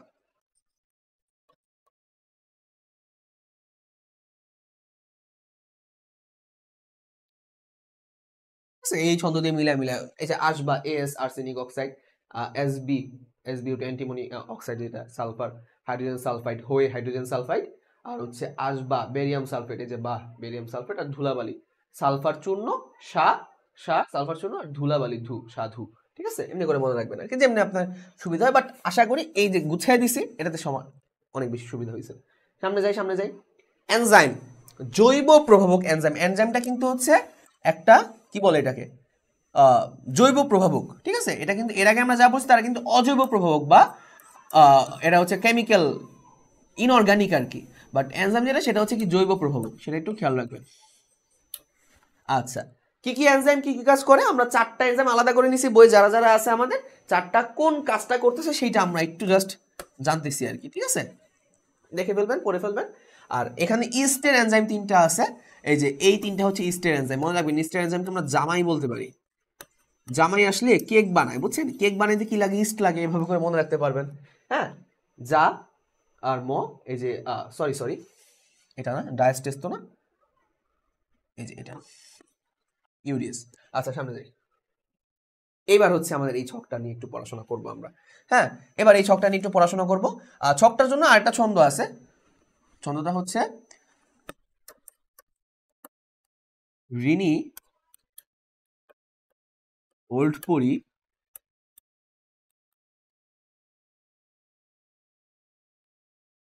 স্পর্শপ্রিয়। ঋণী দিয়ে কি, রিফর্মিং কোথায় আমার, এই যে রিফর্মিং, নিকেল, রিফর্মিং, আর নি ফর হচ্ছে কি নিকেল। ওল্ড অসওয়াল্ড, পরি, প্লাটিনাম, রোডিয়াম, এখানে RH, ঠিক আছে, প্লাটিনাম আর রোডিয়াম। স্পর্শপ্রিয়, স্পর্শ পদ্ধতি কি উৎপাদন করে, সালফিউরিক অ্যাসিড। প্রিয়, ভ্যানাডিয়াম পেন্টা অক্সাইড, এই যে পেন্টা অক্সাইড আর প্লাটিনাম প্রিয়, ঠিক আছে, পেন্টা অক্সাইড আর প্লাটিনাম। আশা করি পারবেন। ছকের প্রথম অংশ হয়ে গেল, সমসত্ব প্রভাবন শেষ, অসমসত্ব শেষ। সমসত্ব কি, প্রোপাইলিন অক্সিডাইজার, ঠিক আছে। এই যে দেখেন প্রোপাইলিন প আছে না এখানে, দেখেন তো প্রোপাইলিন অক্সাইড শেষ, এটা ইউজ লাগবে না। আর বিউটাডাইন, দেখেন সায়ানাইড আছে এখানে, সায়ানাইড, নাই একটা ভাইব আছে, তাই না, নিকেল একটা ভাইব আছে। আবার যে নাই ভাইবের মধ্যে অ্যাডিপো নাইট্রাইল একটা ভাব আছে। আবার নাই ভাবের মধ্যে নাইলন একটা ভাব আছে, দেখছেন, নাম থেকে সবগুলো মনে রাখা যায়। এই ছকটা খুবই গুরুত্বপূর্ণ, পরীক্ষা অনেক বেশি প্রশ্ন আসতে পারে, আশা করি এখন সবাই পারবেন। আই উইশ সবার পারা উচিত। আচ্ছা সামনে যাই। এটা হচ্ছে আমি সবগুলা উৎপাদনের ইগুলা নিয়ে আসছি আর কি, একটা সহায়ক বই থেকেই নিয়ে আসছি আমি। মোটামুটি উৎপাদনের নাম অ্যান্ড তাপমাত্রাগুলো মনে রাখবেন। দেখেন স্পর্শ পদ্ধতি কিন্তু খুব কম চাপ ব্যবহার করা হয়, একবারে বলা যায় যে নিম্ন চাপ ব্যবহার করা হয়, খেয়াল রাখবেন। এখান থেকে রাজশাহী ইউনিভার্সিটি একটা প্রশ্ন আসছিল একবার। আচ্ছা সামনে যাই মোটামুটি। আচ্ছা এটার আলোচনাটা একটু পরে যায়, মাঝখানে আমাদের বইয়ের কিছু পড়াশোনা মিস চলে গেছিল, সেগুলোতে আবার ব্যাক করি। আচ্ছা এই ছকটা নিয়ে আমাদের আলাপ আলোচনা হয়েছে, এবার এই যে সাম্যের বৈশিষ্ট্য খুব বেশি গুরুত্বপূর্ণ, ঠিক আছে। অবশ্যই ইংলিশ টার্মগুলো আমরা পড়ি বাংলা, ঠিক আছে, ইংলিশটা আর পড়ি না, ইংলিশ অপশনে দিয়ে দেয়, পরে হচ্ছে আমরা মারা খেয়ে যাই, এটা কিন্তু ঠিক না। স্টেবিলিটি অফ ইকুইলিব্রিয়াম বা সাম্যের স্থায়িত্ব, ইজি অ্যাপ্রোচেবিলিটি, দেন হচ্ছে কি ইনকমপ্লিটনেস অফ রিয়াকশন মানে বিক্রিয়ার অসম্পূর্ণতা, দেন হচ্ছে কি ইনএফেক্টিভনেস মানে প্রভাবকের ভূমিকাহীনতা অফ ক্যাটালিস্ট, ঠিক আছে। এটা হচ্ছে আমরা মোটামুটি হচ্ছে পড়ে ফেলবো। এখান থেকে আর তেমন কিছুই লাগবে না, আমরা একটু সামনে যাই, দেখি তো আমার সামনের স্লাইডে কি আছে, প্রশ্ন এটা আসছে কেন। আচ্ছা লবণের আর্দ্র বিশ্লেষণ, এটা হচ্ছে সামনে পড়ানোর কথা, সামনেই পড়াবো আপাতত। হচ্ছে আমি আমার পিডিএফ এ যাই একটু, আমার হচ্ছে এলোমেলো হয়ে গেছে আর কি, সমস্যা নেই। এবার হচ্ছে আমরা দেখবো মোটামুটি অ্যাসিড নিয়ে একটু কথাবার্তা বলবো। আমরা দেখবো কোনটা হচ্ছে শক্তিশালী অ্যাসিড হবে আর কোনটা হচ্ছে আমাদের দুর্বল অ্যাসিড হবে, সেটার ব্যাপারে আমরা একটু পড়াশোনা করবো। আর আমরা কিন্তু জানি যে আমাদের কেন্দ্রীয় মৌলের জারণমান যেটা, আমাদের যে কেন্দ্রীয় মৌল তার জারণমান, তার কি জারণমান, এটা যদি আমার যত বেশি হবে আমার অ্যাসিডটা তত শক্তিশালী হবে। কি হবে ভাইয়া? কেন্দ্রীয় মৌলের জারণমান যত বেশি হবে অ্যাসিড তত শক্তিশালী হবে।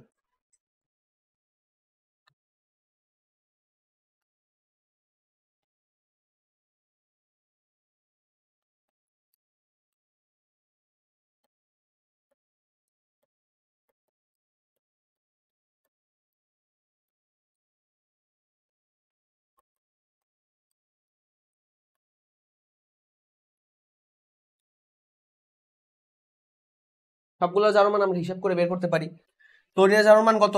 এখানে ক্লোরিনের জারণমান হচ্ছে +1, দেখেন অক্সিজেনের -2, হাইড্রোজেনের +1, তার মানে থাকবে +1।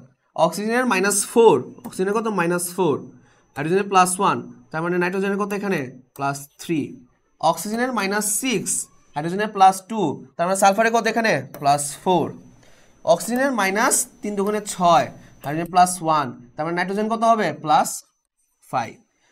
এখানে অক্সিজেনের -8, হাইড্রোজেনের +2, তার মানে সালফারের কত হবে +6।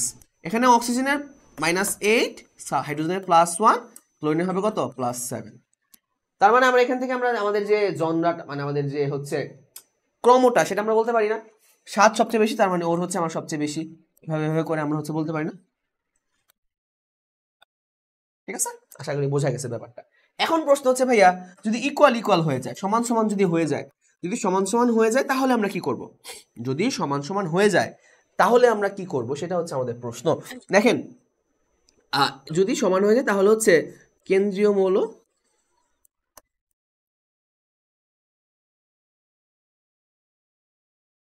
যত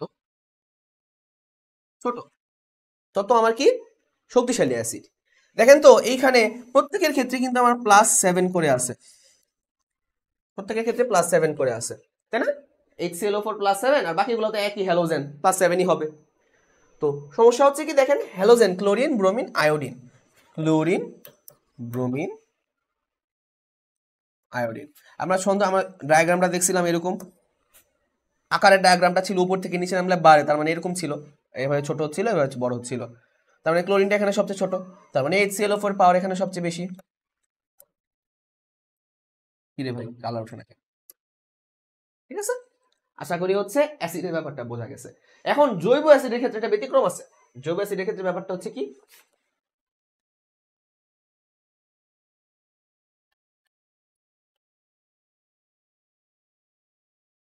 যত ক্লোরিন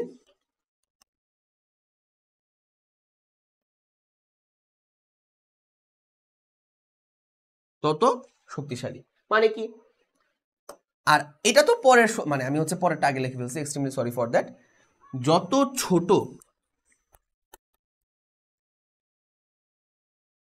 তত শক্তিশালী, ঠিক আছে? তার মানে যত ছোট হবে তত শক্তিশালী হবে, আবার যত ক্লোরিন অ্যাড করা হবে তার চেয়েও বেশি শক্তিশালী হবে। এটা এটা কার চেয়ে শক্তিশালী হবে? যদি এটা হচ্ছে বড় হয়, এটা হচ্ছে আরো বড় হয়, CH3 CH2, দেখছেন যত ছোট তত শক্তিশালী। আবার আমি সাপোজ এখানে একটা ক্লোরিন অ্যাড করে দিলাম, CH3 CH2 Cl COOH, এটা কিন্তু এটা চেয়ে শক্তিশালী হয়ে যাবে।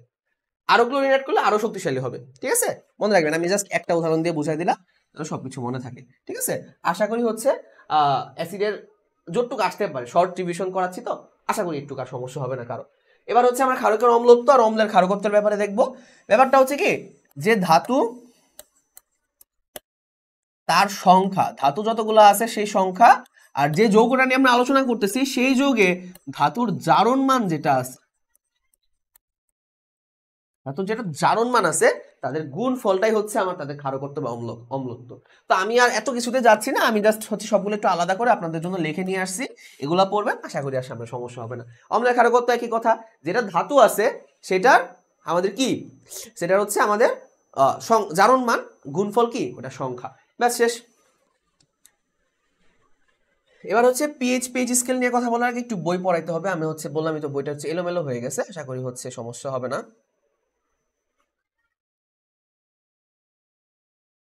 মোটামুটি লবণের আর্দ্র বিশ্লেষণের ব্যাপারে আমরা একটু পড়াশোনা করব। লবণের আর্দ্র বিশ্লেষণ কয় রকম হতে পারে? ক্যাটায়নিক হতে পারে, অ্যানায়নিক হতে পারে। এগুলোর ব্যাপারে বিস্তারিত অনেক অনেক থিওরি আছে, ঠিক আছে? আমি আর এত থিওরি টিওরিতে গেলাম না, আমি হচ্ছে আপনাদের একটা ছন্দ লিখে দিচ্ছি। যেই ছন্দটা আমি লিখে দেবো সেটা হচ্ছে ক্যাটায়নিক আর্দ্র বিশ্লেষণের জন্য, আর যেই ছন্দটা আমি লিখে দিব না সেটা হচ্ছে অ্যানায়নিক আর্দ্র বিশ্লেষণের জন্য, ঠিক আছে? আচ্ছা দেখেন, বেশি মোটা হয়ে গেছে।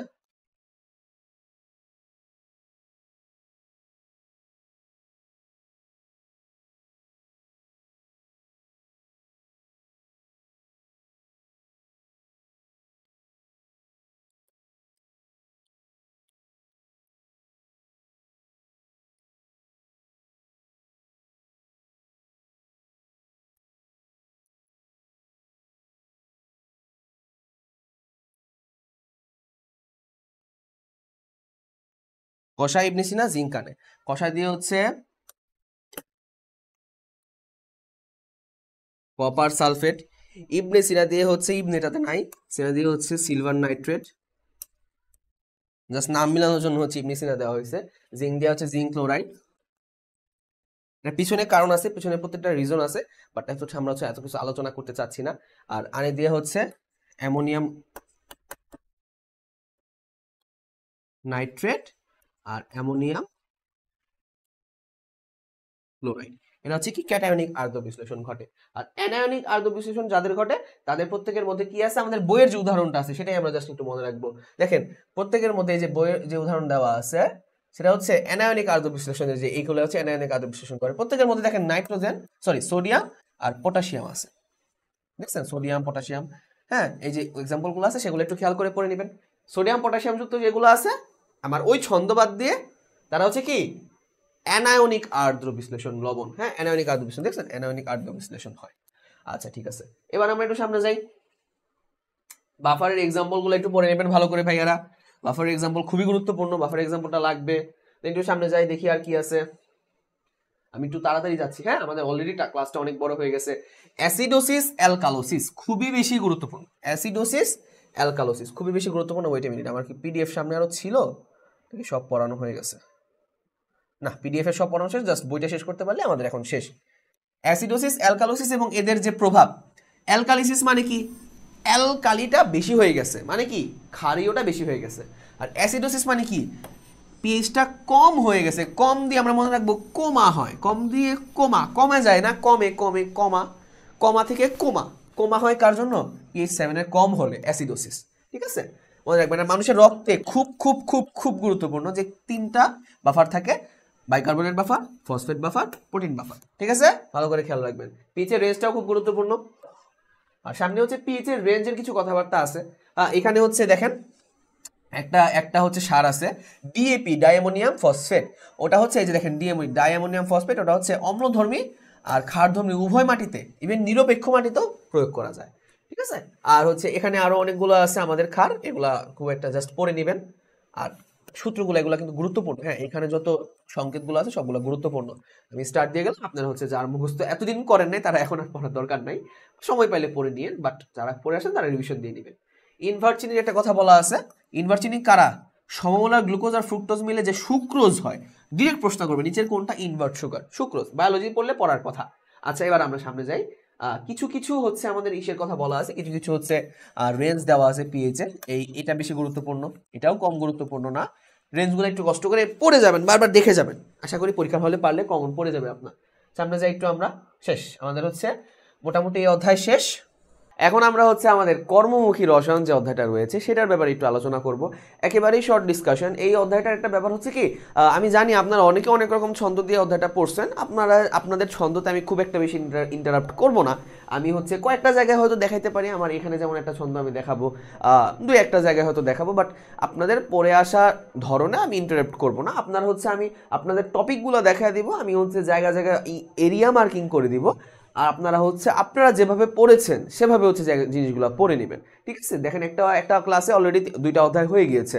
এই অধ্যায়টা আসলে খুব বেশি সময় নেওয়া যাবে না, মোটামুটি 20-25 মিনিটের মধ্যে আমি টোটালটা একটা রিক্যাপ করে দিচ্ছি, ঠিক আছে? আসেন দেখি, সবার আগে আমাদের যেই জিনিসটা সেটা হচ্ছে খাদ্য। ওয়েট এ মিনিট, আমি একটু কালারটা হচ্ছে একটু একটু পাল্টাই নি। এখানে হচ্ছে দিব হচ্ছে,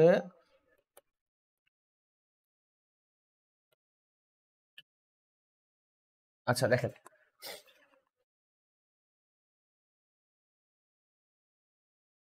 খাদ্য নিরাপত্তা, এইখানে আমাদের যে 3টা ভিত্তি রয়েছে, হ্যাঁ এখানে আমাদের কয়টা ভিত্তি রয়েছে? 3টা ভিত্তি রয়েছে।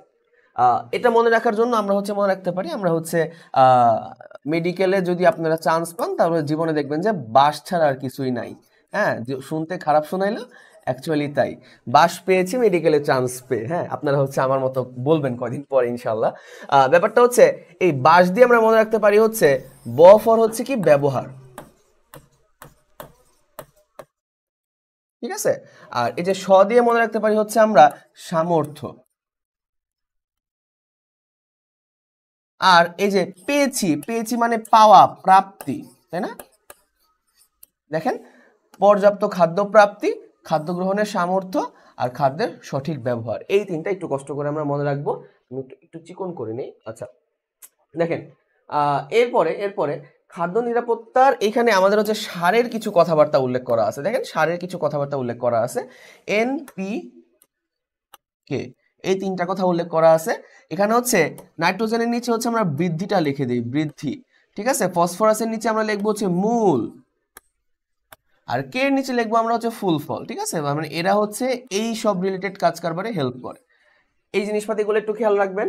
এখানে কয়েকটা প্রধান সারের কথা উল্লেখ করা আছে। দেখেন, নাইট্রোজেন যুক্ত প্রধান সার হচ্ছে ইউরিয়া, ফসফরাস যুক্ত প্রধান সারের কথা বলা নাই, কিন্তু আমরা জেনে রাখবো ফসফরাস যুক্ত যে প্রধান সার সেটা হচ্ছে ট্রিপল সুপার ফসফেট বা টিএসপি।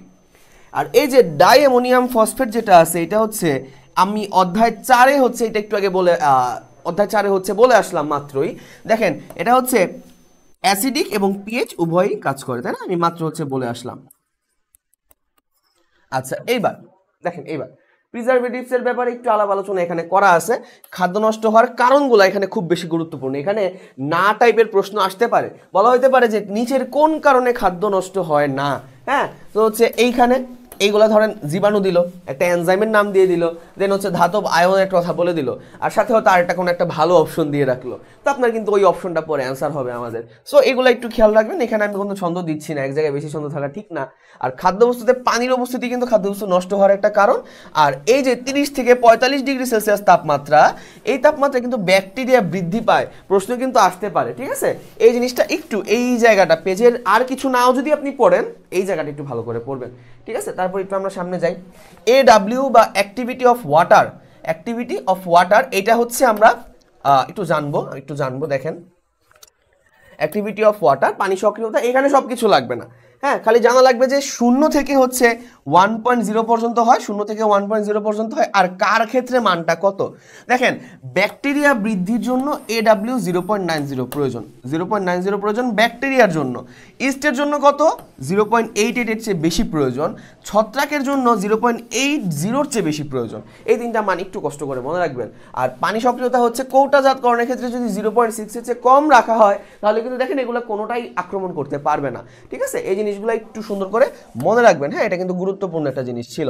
আচ্ছা, এবার আমরা একটু সামনে যাই। ফ্রিজিং থেকে প্রশ্ন খুবই কমন আসে। আমি নিজে হচ্ছে আলফা মডেল টেস্টে দিয়েছি এবার। 0 ডিগ্রি থেকে 4 ডিগ্রি সেলসিয়াস হচ্ছে সাধারণ ফ্রিজিং। সাধারণ ফ্রিজিং মানে হচ্ছে আমাদের নর্মাল ফ্রিজ বলে আমরা যেটাকে জানি। আর ডিপ ফ্রিজিং বা হিমায়ন হচ্ছে কি -5 ডিগ্রি সেলসিয়াস থেকে 18 ডিগ্রি সেলসিয়াস। আর এখানে ডিপ ফ্রিজিং এর মধ্যে আরেকটা গুরুত্বপূর্ণ এমসিকিউ আছে, সেটা হচ্ছে ডিপ ফ্রিজিং অবস্থায় ব্যাকটেরিয়া -5 ডিগ্রি সেলসিয়াস থেকে -10 ডিগ্রি কিন্তু খেয়াল রাখেন, -10 ডিগ্রি কিন্তু -10 ডিগ্রি সেলসিয়াসে সম্পূর্ণ নিষ্ক্রিয় হয়ে পড়ে। ভাইয়া এটা কিন্তু খুবই গুরুত্বপূর্ণ এমসিকিউ, কেন জানি মনে হচ্ছে এবার দিয়ে দিবে। আচ্ছা, এবার দেখেন, আমরা হচ্ছে মোটামুটি আমাদের খাদ্য সংরক্ষণে একটু চলে যাব। অনেকেই দেখলাম যে কমেন্ট করতেছিলেন যে এইখানে একটু ভাই আপনার আমাদের সমস্যা হয়, এই হয় সে হয়। হ্যাঁ, আসেন আমরা একটু ভেঙে ভেঙে পড়ার চেষ্টা করি। খাদ্য সংরক্ষক বা আমাদের যে প্রিজারভেটিভ, এর মোটামুটি 2 প্রকার হয়। একটা হচ্ছে কি প্রাকৃতিক প্রিজারভেটিভ, একটা হচ্ছে কৃত্রিম প্রিজারভেটিভ। তো প্রাকৃতিক প্রিজারভেটিভ কারা আছে আমরা যদি একটু দেখতে চাই, আমি হচ্ছে এখানে আগে ব্ল্যাক বোর্ড দেওয়া ছিল তো, সো কালিটা চেঞ্জ করে এইগুলো দেওয়া আছে। আমি হোয়াইট বোর্ডে ক্লাস নিচ্ছি, এই জন্য হচ্ছে আমার বারবার চেঞ্জ করতে হচ্ছে। হ্যাঁ, প্রাকৃতিক কারা কারা আছে আমাদের, আমরা জানি খাদ্য লবণ আছে আমাদের,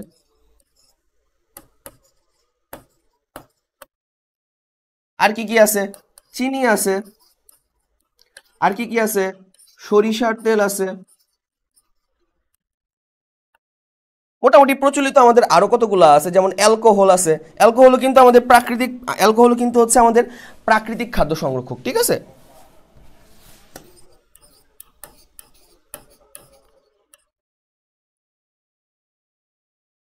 ভিনেগার আছে।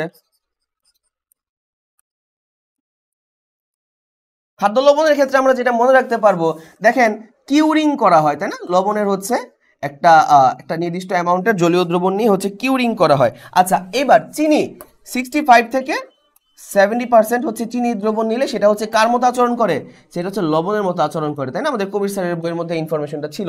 এটা একটু গুরুত্বপূর্ণ, তো এটা একটু আলাদা করে দেখাই দিলাম। আচ্ছা, এবার যদি আমরা একটু আলাপ আলোচনা করি কৃত্রিম খাদ্য সংরক্ষক কারা কারা আছে তার ব্যাপারে। দেখেন, কৃত্রিম খাদ্য সংরক্ষক দুই রকম হতে পারে, তিন রকমও হয়। মানে কিল্টিং এজেন্ট, যেটা কিল্টিং এজেন্টটা আমি এখানে দেই নাই, কেন দিই নাই, কারণ ওইখান থেকে খুব একটা গুরুত্বপূর্ণ এমসিকিউ আমি পাই নাই বইয়ের মধ্যে। যেগুলা থেকে গুরুত্বপূর্ণ জিনিসপাতি আছে সেগুলো একটু আলাদা করে নিয়ে আসছি, ঠিক আছে। আপনারা মনে রাখবেন তিন রকমের, অ্যান্টিমাইক্রোবিয়াল, অ্যান্টিঅক্সিডেন্ট আর কিল্টিং এজেন্ট।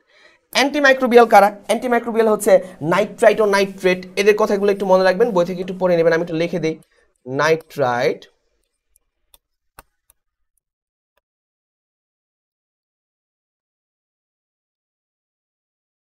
নাইট্রাইট ও নাইট্রেট, তারপরে হচ্ছে সরবিক অ্যাসিড,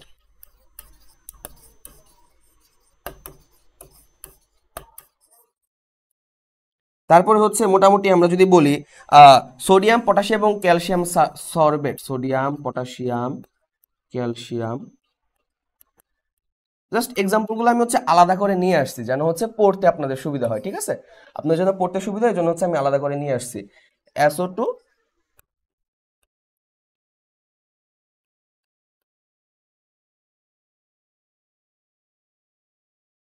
মোটামুটি এগুলাই হচ্ছে আমাদের আছে।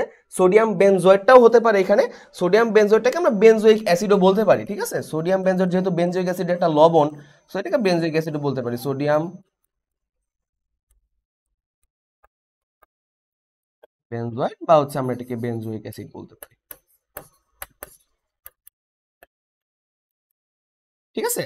মোটামুটি হচ্ছে একটু হচ্ছে এরা হচ্ছে আমাদের মোটামুটি অ্যান্টি মাইক্রোবিয়াল এজেন্ট। এবার যদি আমরা অ্যান্টি অক্সিডেন্ট কারা আছে সেটা বলতে চাই, তাদের মধ্যে আমরা প্রাকৃতিক, কৃত্রিম দুইটা ভাগ আবার এখান থেকে পেতে পারবো। মুক্তমূলক শোষণকারী এদের আলাদা না করলাম, আমরা হচ্ছে প্রাকৃতিক দুইটা ভাগে ভাগ করি, vitamin C, vitamin E, beta carotene, selenium, আমরা হচ্ছে আলাদা আলাদা ভাগ করে ফেলি। দেখেন এখান থেকে একটু ডান দিকে নিয়ে আসি, তাহলে হচ্ছে লিখতে সুবিধা হয়, ঠিক আছে। প্রাকৃতিক অ্যান্টিঅক্সিডেন্টকে মনে রাখবেন C E, vitamin vitamin C, vitamin আর হচ্ছে সেলেনিয়াম আছে এখানে আমাদের মধ্যে। মানে আপনাকে যদি জিজ্ঞেস করা হয় ভিটামিন সি এর অপর নাম কি, তাহলে আপনি কি বলবেন? ভিটামিন সি এর অপর নাম হচ্ছে অ্যাসকর্বিক অ্যাসিড। আর ভিটামিন ই এর অপর নাম কি যদি জিজ্ঞেস করা হয় তাহলে কি বলা হবে? সেটা হচ্ছে টকোফেরল। কি? টকোফেরল। আচ্ছা, আর এখানে যেটা আছে সেখানে হচ্ছে সাইট্রিক অ্যাসিড হতে পারে।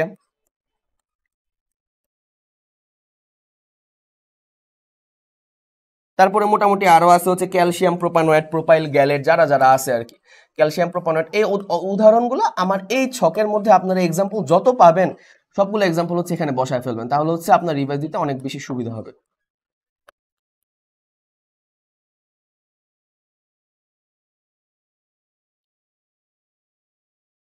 আচ্ছা, এইবার এখানে বিএইচটি আমরা অ্যাড করতে পারি, বিএইচটি বা বিউটাইলেটেড hydroxy toluene, BHA বিউটাইলেটেড hydroxy anisole আমরা অ্যাড করতে পারি, আমরা টার্ড বিউটাইলেটেড হাইড্রোকুইনন অ্যাড করতে পারি। হ্যাঁ, বিএইচটি, বিএইচএ, বিএইচটি। আচ্ছা, এক মিনিট আমি লিখে দিই, বিএইচটি, বিএইচএ, টার্ড বিউটাইলেটেড হাইড্রোকুইনন, ঠিক আছে। এগুলা একটু হচ্ছে আপনারা এগুলার পূর্ণরূপ কিন্তু লাগবে, এগুলার পূর্ণরূপগুলো হচ্ছে বই থেকে দেখে নেবেন, আস্তে করে সুন্দর করে বই থেকে হচ্ছে দেখে নেবেন। আচ্ছা, মোটামুটি আমি একটা ছকের আন্ডারে নিয়ে আসার ট্রাই করছি, এগুলো একটু দেখার ট্রাই করবেন। বইয়ের মধ্যে যদি আরো এক্সট্রা কিছু থাকে সেগুলো হচ্ছে এই ছক ধরে ধরে বসায় ফেলবেন, ঠিক আছে। আসেন আমরা হচ্ছে এর পরের মধ্যে যাই। এই যে বইয়ের মধ্যে এই জিনিসটা একটু গোপনে লুকায় দেওয়া আছে, আলাদা করে হচ্ছে এত ছোট করে দেওয়া যে শুরুতে চোখে পড়ে না, ঠিক আছে। তবে এখান থেকে কিন্তু অনেক বেশি পরিমাণে প্রশ্ন আসে, এখান থেকে কিন্তু ভাইয়া অনেক বেশি পরিমাণে কি আসে, প্রশ্ন আসে। অ্যাস্টার প্যারাবেন এটা কিন্তু কার্সিনোজেনিক, মানে কি ক্যান্সার সৃষ্টি করে। দেখেন ব্রেস্ট ক্যান্সারের টিউমারের প্রতি গ্রাম টিস্যুতে 2 × 10⁻⁹ গ্রাম প্যারাবেনের উপস্থিতি পাওয়া যায়। এখানে এটা একটা কি করে, এটা হচ্ছে বয়ঃসন্ধিটা আগায় নিয়ে আসেন, মেয়েদের বয়ঃসন্ধিটা আগায় নিয়ে আসে, ঠিক আছে। এখানে কিন্তু অনেক রকম সমস্যা হতে পারে। আপনি চিন্তা করেন একটা মেয়ের বয়ঃসন্ধি যখন আসে, কখন আসে, 13 বছর বয়সে খুব সম্ভবত, আমি যদি ভুল না করি 9 থেকে 13 বা এই টাইপের কিছু একটা ছিল, আমার মনে নেই এক্স্যাক্টলি। সো ওই সময় তার বডিও কিন্তু তার বয়ঃসন্ধির জন্য প্রস্তুত থাকে, বাট যদি তার টাইমের আগে এসে পড়ে তাহলে কি হয়, তার বডিটা ইম্যাচিউর থাকে, সেটা সে ওই পরিবর্তনগুলো নিতে পারে না, এই জন্য হচ্ছে এটা খারাপ। এবং প্যারাবেনটা হচ্ছে ইস্ট্রোজেন হরমোনটা কৃত্রিমভাবে তৈরি করে ফেলে। এটাও কিন্তু হচ্ছে একটা প্রশ্ন আসতে পারে যে কৃত্রিম ইস্ট্রোজেন হরমোন কে তৈরি করে, কোন যৌগটি, নিচের কোন যৌগটি তৈরি করে, সেখানে প্যারাবেন অ্যান্সার হবে। আচ্ছা, এবার আমরা একটু সামনে যাই। দেখেন এইখান থেকে কি কি লাগবে ভাইয়া, এখান থেকে লাগবে সিম্পলি অ্যাসিডের পিএইচগুলো দেখছেন, পিএইচ হচ্ছে 3.14। দেন এইখানে হচ্ছে মোটামুটি যতগুলো পিএইচ এখানে পাবেন, এই পেজের মধ্যে যতগুলো পিএইচ পাবেন, এই যেখানে একটা পিএইচ যদিও দাগানো নাই, এটা লাগবে, পিএইচ লাগবে। অ্যান্ড দেন হচ্ছে দেখেন এই অধ্যায়টা জাস্ট এরিয়া মার্ক করে দিচ্ছি আমি। সব কিছু যদি কিছুই না পড়ে থাকেন এখনো, তাহলে এত কিছু পড়ার দরকার নাই। যদি পড়া হয়ে থাকে তার জন্য আপনার জন্য রিকল ব্যাচের ক্লাসগুলো যাদের জন্য, তারা তো অলরেডি আমার ধারণা পড়ে ফেলছেন। সো আপনারা জাস্ট আমি এরিয়াগুলো দেখাই দিলাম, এখান থেকে আপনি যা যা পড়ছেন, হ্যাঁ, এই অ্যামাউন্টগুলা, দেন হচ্ছে এই যে জারক পদার্থগুলা এখানে আসতে পারে, এগুলা দিয়ে দিতে পারেন, দেন হচ্ছে আপনি অ্যান্সার করে ফেলবেন। আচ্ছা, এই এরিয়াটা পড়ে রাখবেন। অনুমোদিত মাত্রাটা পরে ছক থেকে আমরা পড়বো। এইখানে একটা ছক দেখা যাচ্ছে, এই ছক থেকে আমাদের কি লাগবে, অনুমোদিত মাত্রা যেগুলো এখানে দাগানো আছে সেগুলো একটু দেখে নেবেন, সবগুলো লাগবে না, সাইড থেকে সিটটা লাগবে, মানে যেগুলো আমাদের মুখে মুখে বেশি প্রচলিত থাকে, ঠিক আছে। সবগুলো আসলে পড়ার দরকারও নেই, সবগুলো পড়ে মনে রাখতে পারবেন না, এটা পড়বেন। হ্যাঁ, এটা কেন দাগানো নেই আমি জানি না, এটা পরীক্ষার জন্য গুরুত্বপূর্ণ। আচ্ছা, এবার আমরা একটু সামনে যাই। আসছি আমাদের প্রশ্ন আসার মতো আরেকটা জায়গা থেকে। দেখেন আমরা মিশ্রণের দুইটা প্রকার আমরা এখানে আলোচনা করতেছি, হ্যাঁ, সমসত্ত্বীয় মিশ্রণ, অসমসত্ত্বীয় মিশ্রণ। সমসত্ত্বীয় কারা, সিম্পলি আমরা যাদের মিশ্রণ বলে জানি, বা মিশ্রণ না মানে আমরা যাদের সলিউশন বলতে যা বুঝি, একটা শরবত হইতে পারে, গ্লুকোজের সলিউশন হইতে পারে, যে কোনো কিছু একটা সলিউশন হচ্ছে সমসত্ত্বীয়, একটা পারফেক্ট সলিউশন। আর যেটা অসমসত্ত্বীয় সেটাকে আমরা হচ্ছে পারফেক্ট বলবো না, পানির সাথে বালি মিশাই দিলে আমরা কখনো বলবো না এটা পারফেক্ট সলিউশন। ওই চিন্তা করবেন যেগুলো পারফেক্ট না সেগুলো হচ্ছে অসমসত্ত্বীয়, আর যেগুলো পারফেক্ট সেগুলো হচ্ছে কি সমসত্ত্বীয়। আচ্ছা, অসমসত্ত্বীয় একটা ব্যাপার হচ্ছে কি ভাইয়া জানেন, এটাকে আরো 3 ভাগে ভাগ করা যায়। কি কি, কলয়েড, সাসপেনশন আর অধক্ষেপ নিচে পড়লে সেটা হচ্ছে আলাদা বলা যায়, বাইরের বৈশিষ্ট্য বলা যেতে পারে। নিচে নামি আমরা একটু দেখেন, এইটা একটু ফেটে গেছে। এখান থেকে আমার পড়ানোর খুব বেশি কিছু নাই, আপনারা সামনে বই নিয়ে বসছেন, এই ছকটা বের করবেন, ছকটা পড়ে নেবেন। আমি জানি ছকটা ফেটে গেছে, এখানে একটু দেখা যাচ্ছে না কারণ আমাদের পিডিএফটাতে একটু ফাটা ছিল। আপনারা এই ছকটা পড়ে ফেলবেন, ঠিক আছে। সবকিছু লাগবে না, উদাহরণগুলো লাগবে, খুব ভালো মতো লাগবে উদাহরণগুলো। অ্যান্ড দেন লাগবে যে এই অনুরাকারগুলো লাগবে। মাধ্যমটা খুব বেশি গুরুত্বপূর্ণ, কারণ ব্রাউনীয় গতি একজনই দেয়, সেটা হচ্ছে আমাদের কি কলয়েড, সেটা একটু খেয়াল রাখবেন, ঠিক আছে। আর তেমন একটা লাগবে না। টিন্ডাল প্রভাবও হচ্ছে কলয়েডই দেয়, ঠিক আছে, টিন্ডাল প্রভাব হচ্ছে কলয়েডই দেয়। তো এগুলো একটু জেনে রাখবেন, ঠিক আছে। খুব বেশি কিছু লাগবে না আশা করি, যা আমি মার্ক করে দিছি সেগুলো বই থেকে পড়ে নেবেন, এখন থেকে বই থেকে পড়ে নেবেন, এখানে একটু ফেটে গেছে, বই থেকে দেখে নেবেন। আচ্ছা, সামনে যাই। আরেকটা ছক আমাদের বইয়ের মধ্যে দেওয়া আছে ভাইয়া, যেটা আমরা জানি, সেটা হচ্ছে কোন কালার নিব, পার্পল নিলে কেমন লাগে, না দেখা যায় না, বেশি হচ্ছে, একটু ডার্ক কালার নিয়ে দেখেন। এইখানে কয়েকটা হচ্ছে আমাদের কলয়েড, কয়েক শ্রেণীর কলয়েডের কথা বলা আছে, অ্যারোসোলের কথা বলা আছে, দেন হচ্ছে ফোম, এটা কিন্তু আমাদের ওই এসিআই অ্যারোসোল না, হ্যাঁ, এসিআই অ্যারোসোল না। আচ্ছা, জেল, ইমালশন, সল, এগুলা একটু উদাহরণগুলা, নাথিং এলস, আর কিচ্ছু না, জাস্ট উদাহরণগুলা দেখে নেবেন। আপনাদের নতুন করে ছন্দ দিয়ে পড়ানোর এগুলা কিচ্ছু নাই, জাস্ট হচ্ছে ছক থেকে উদাহরণগুলা টেনে দেখে নেবেন। এতদিন না পড়লে জাস্ট একবার দেখে যান, আর আগে থেকে পড়া হয়ে থাকলে রিভিশন দিয়ে ফেলেন, ঠিক আছে। উদাহরণ থেকেই প্রশ্ন আসবে, তাছাড়া প্রশ্ন আসার কোনো জায়গা নেই। হ্যাঁ, এই কোনটার সাথে কোন কোন মাধ্যম, কোন বস্তু, কোন, এগুলো সচরাচর আসে না খুব একটা, আসলেও আসার চান্স খুব কম, জাস্ট আসলে উদাহরণ থেকে দিয়ে দিবে, ঠিক আছে, একটু খেয়াল করে পড়ে নেবেন। আচ্ছা, এবার আমরা সামনে যাই। দেখেন কলয়েড কণার দৈর্ঘ্যগুলো লাগবে, দৈর্ঘ্যগুলো আমি বলছিলাম। দেখেন কণার ব্যাস সাসপেনশনের জন্য 500 ন্যানোমিটার থেকে বেশি হয়, আর কলয়েডের জন্য 2 ন্যানোমিটার থেকে 50 ন্যানোমিটার পর্যন্ত হয়। এটা একটু দেখে নেবেন। আর ব্যাপারটা হচ্ছে কি, ওষুধ শিল্পেটা আমরা কিসের পরীক্ষা দিচ্ছি, আমরা অ্যাডমিশন টেস্ট কিসের জন্য দিচ্ছি, মেডিকেলের জন্য। তো মেডিকেলের রিলেটেড যেসব জিনিসপাতি আছে সেগুলো কিন্তু মেডিকেলে যারা প্রশ্ন করে তারা খুব বেশি পছন্দ করে। সো মেডিকেল রিলেটেড কি আছে, ওষুধ শিল্প। ওষুধ ছাড়া তো মেডিকেল সায়েন্সটাই অসহায়, হ্যাঁ, মেডিকেল ডাক্তারদের কোনো ভ্যালুই থাকবে না ওষুধ ছাড়া। সো এইটা একটু দেখা লাগবে। কি দেখা লাগবে দেখেন তো, সাসপেনশন অবস্থায় ওষুধের কার্যকারিতা বজায় থাকে, সেখানে হচ্ছে অক্সিটেট্রাসাইক্লিন সাসপেনশন, মানে উদাহরণগুলো একটু দেখবেন। তারপরে হচ্ছে প্রয়োগগুলো একটু দেখবেন। কিভাবে প্রয়োগগুলো দেখবেন ভাইয়া? প্রয়োগ দেখবেন হচ্ছে, ধরেন এইখান থেকে 3টে অপশনে দিয়ে দিল, দিয়ে আরেকটা অপশনে অন্য কোনো একটা ভুলভাল কিছু একটা দিয়ে দিল। আপনাকে বলো নিচের কোনটা ওষুধ শিল্পের গুরুত্ব না বা সামথিং কিছু একটা, আপনি তখন অ্যান্সার এই 5টা যদি দেখে দেন আপনি সহজে অ্যান্সার বের করতে পারবেন। আর নিচের যে 2টা আছে সেই 2টা কিন্তু ইটসেলফ ওরা একটা এমসিকিউ। কি কলেরা ভ্যাকসিন একটা সাসপেনশন, এটা একটা এমসিকিউ, কলেরা ভ্যাকসিন। আর কোন ভ্যাকসিন, ধরেন আরো 3টা ভ্যাকসিন দিয়ে দিল অপশনের মধ্যে, আপনাকে বলো নিচের কোনটা সাসপেনশন, কলেরা ভ্যাকসিন, আপনি অ্যান্সার দিবেন। দেন হচ্ছে অন্ত্রের ইন্টেস্টাইনের ইমেজিং কাজে ব্যবহৃত বেরিয়াম সালফেট মিশ্রণ একটা সাসপেনশন। প্রশ্ন আসতে পারে বেরিয়াম সালফেট নিচের কোন চিকিৎসা ভিত্তিক পরীক্ষায় ব্যবহার করা হয়? আমরা কি দিব? অন্ত্রের ইন্টেস্টাইনে। ঠিক আছে, আমরা একটু সামনে যাই। এখানে ফুল পেজটাই আমি নিয়ে নিছি। ফুল পেজটা আমি হচ্ছে আপনাদের দেখানোর জন্য নিছি যে ভাইয়া দেখেন আমি কিছু পড়াবো না, এখানে প্রত্যেকটা পয়েন্টে একটা করে এমসিকিউ আছে। দেখেন দুধের শতকরা সংযুতির কথাবার্তাগুলো এখানে বলা আছে। প্রত্যেকটা জায়গায় প্রোটিনের, দুধের মধ্যে কি থাকে, ফ্যাট থাকে, প্রোটিন থাকে, দুধের মধ্যে দুগ্ধ চিনি বা ল্যাকটোজ থাকে। তো এইগুলোরও আবার ইটসেলফ পার্সেন্টেজ দেওয়া আছে। তারপরে হচ্ছে কেজিন, দুধের যে প্রোটিন তার কয়েকটা ভাগ দেওয়া আছে, যে কাপা কেজিন, আলফা S1, হ্যাঁ, এই জিনিসপাতিগুলো কাইন্ডলি ভাইয়া এই পৃষ্ঠাটা একটু নিচ থেকে দেখে নেবেন। হ্যাঁ, আমি এরিয়া মার্ক করার জন্য মূলত নিয়ে আসছি। দেখেন পুরো পৃষ্ঠায় সবুজ হয়ে আছে, দাগ দিতে সবুজ হয়ে গেছে, তার মানে প্রত্যেকটা পয়েন্ট থেকে এমসিকিউ আসতে পারে। সো একটু খেয়াল করে হচ্ছে দেখে নেবেন। ঠিক আছে, এই পৃষ্ঠাটা কিন্তু খুব বেশি গুরুত্বপূর্ণ। আমি খুব একটা বেশি কিছু আনি নাই, জাস্ট হচ্ছে এই পৃষ্ঠাটা নিয়ে আসছি যেন হচ্ছে আপনারা এই অন্তত এই পৃষ্ঠাটা হইলেও কেউ পড়েন। আচ্ছা, দেন একটু সামনে যাই। মোটামুটি আমাদের মনে হয় সবকিছু শেষ হয়ে গেছে। সামনে আরো অনেক এমসিকিউ ছিল, আরো অনেকগুলা হচ্ছে আমাদের কি বলে জায়গা ছিল প্রশ্ন যেখান থেকে আসতে পারতো, বা খুব একটা আমার কাছে ইম্পর্টেন্ট লাগে না, অন্তত রিকল ব্যাচের ক্লাসের জন্য। এর আগে আরো 2টা বড় বড় অধ্যায় আপনারা এই ক্লাসে করছেন, এই জন্য আমি চেষ্টা করছি এই অধ্যায়টা টেনে একটু জাস্ট দেখায় দেওয়ার জন্য শর্ট টাইমের মধ্যে, যেন অন্তত বই থেকে আপনারা কোন কোন জায়গাগুলো পড়তে হবে সেটা অন্তত আইডেন্টিফাই করতে পারেন। ঠিক আছে, আশা করি এখন আইডেন্টিফাই করতে পারছেন যে এই অধ্যায়টা কি কি পড়া লাগবে। আগের 2টা ক্লাস হচ্ছে করে থাকলে, এবং এই অধ্যায়টা মোটামুটি আমি ট্রাই করছি 1 ঘন্টা 30 মিনিট 40 মিনিটের মধ্যে শেষ করে দেওয়ার জন্য। আশা করি রিকল ব্যাচের ক্লাসটা ভালো লাগছে আপনার। কেমন লাগছে একটু কাইন্ডলি কমেন্ট বক্সে জানাই দেন। যদি আমার দ্বারা একটু উপকৃত হন তাহলে একটু আমাকে কমেন্ট বক্সে জানাই দিবেন। ভালো থাকবেন সবাই, আল্লাহ হাফেজ।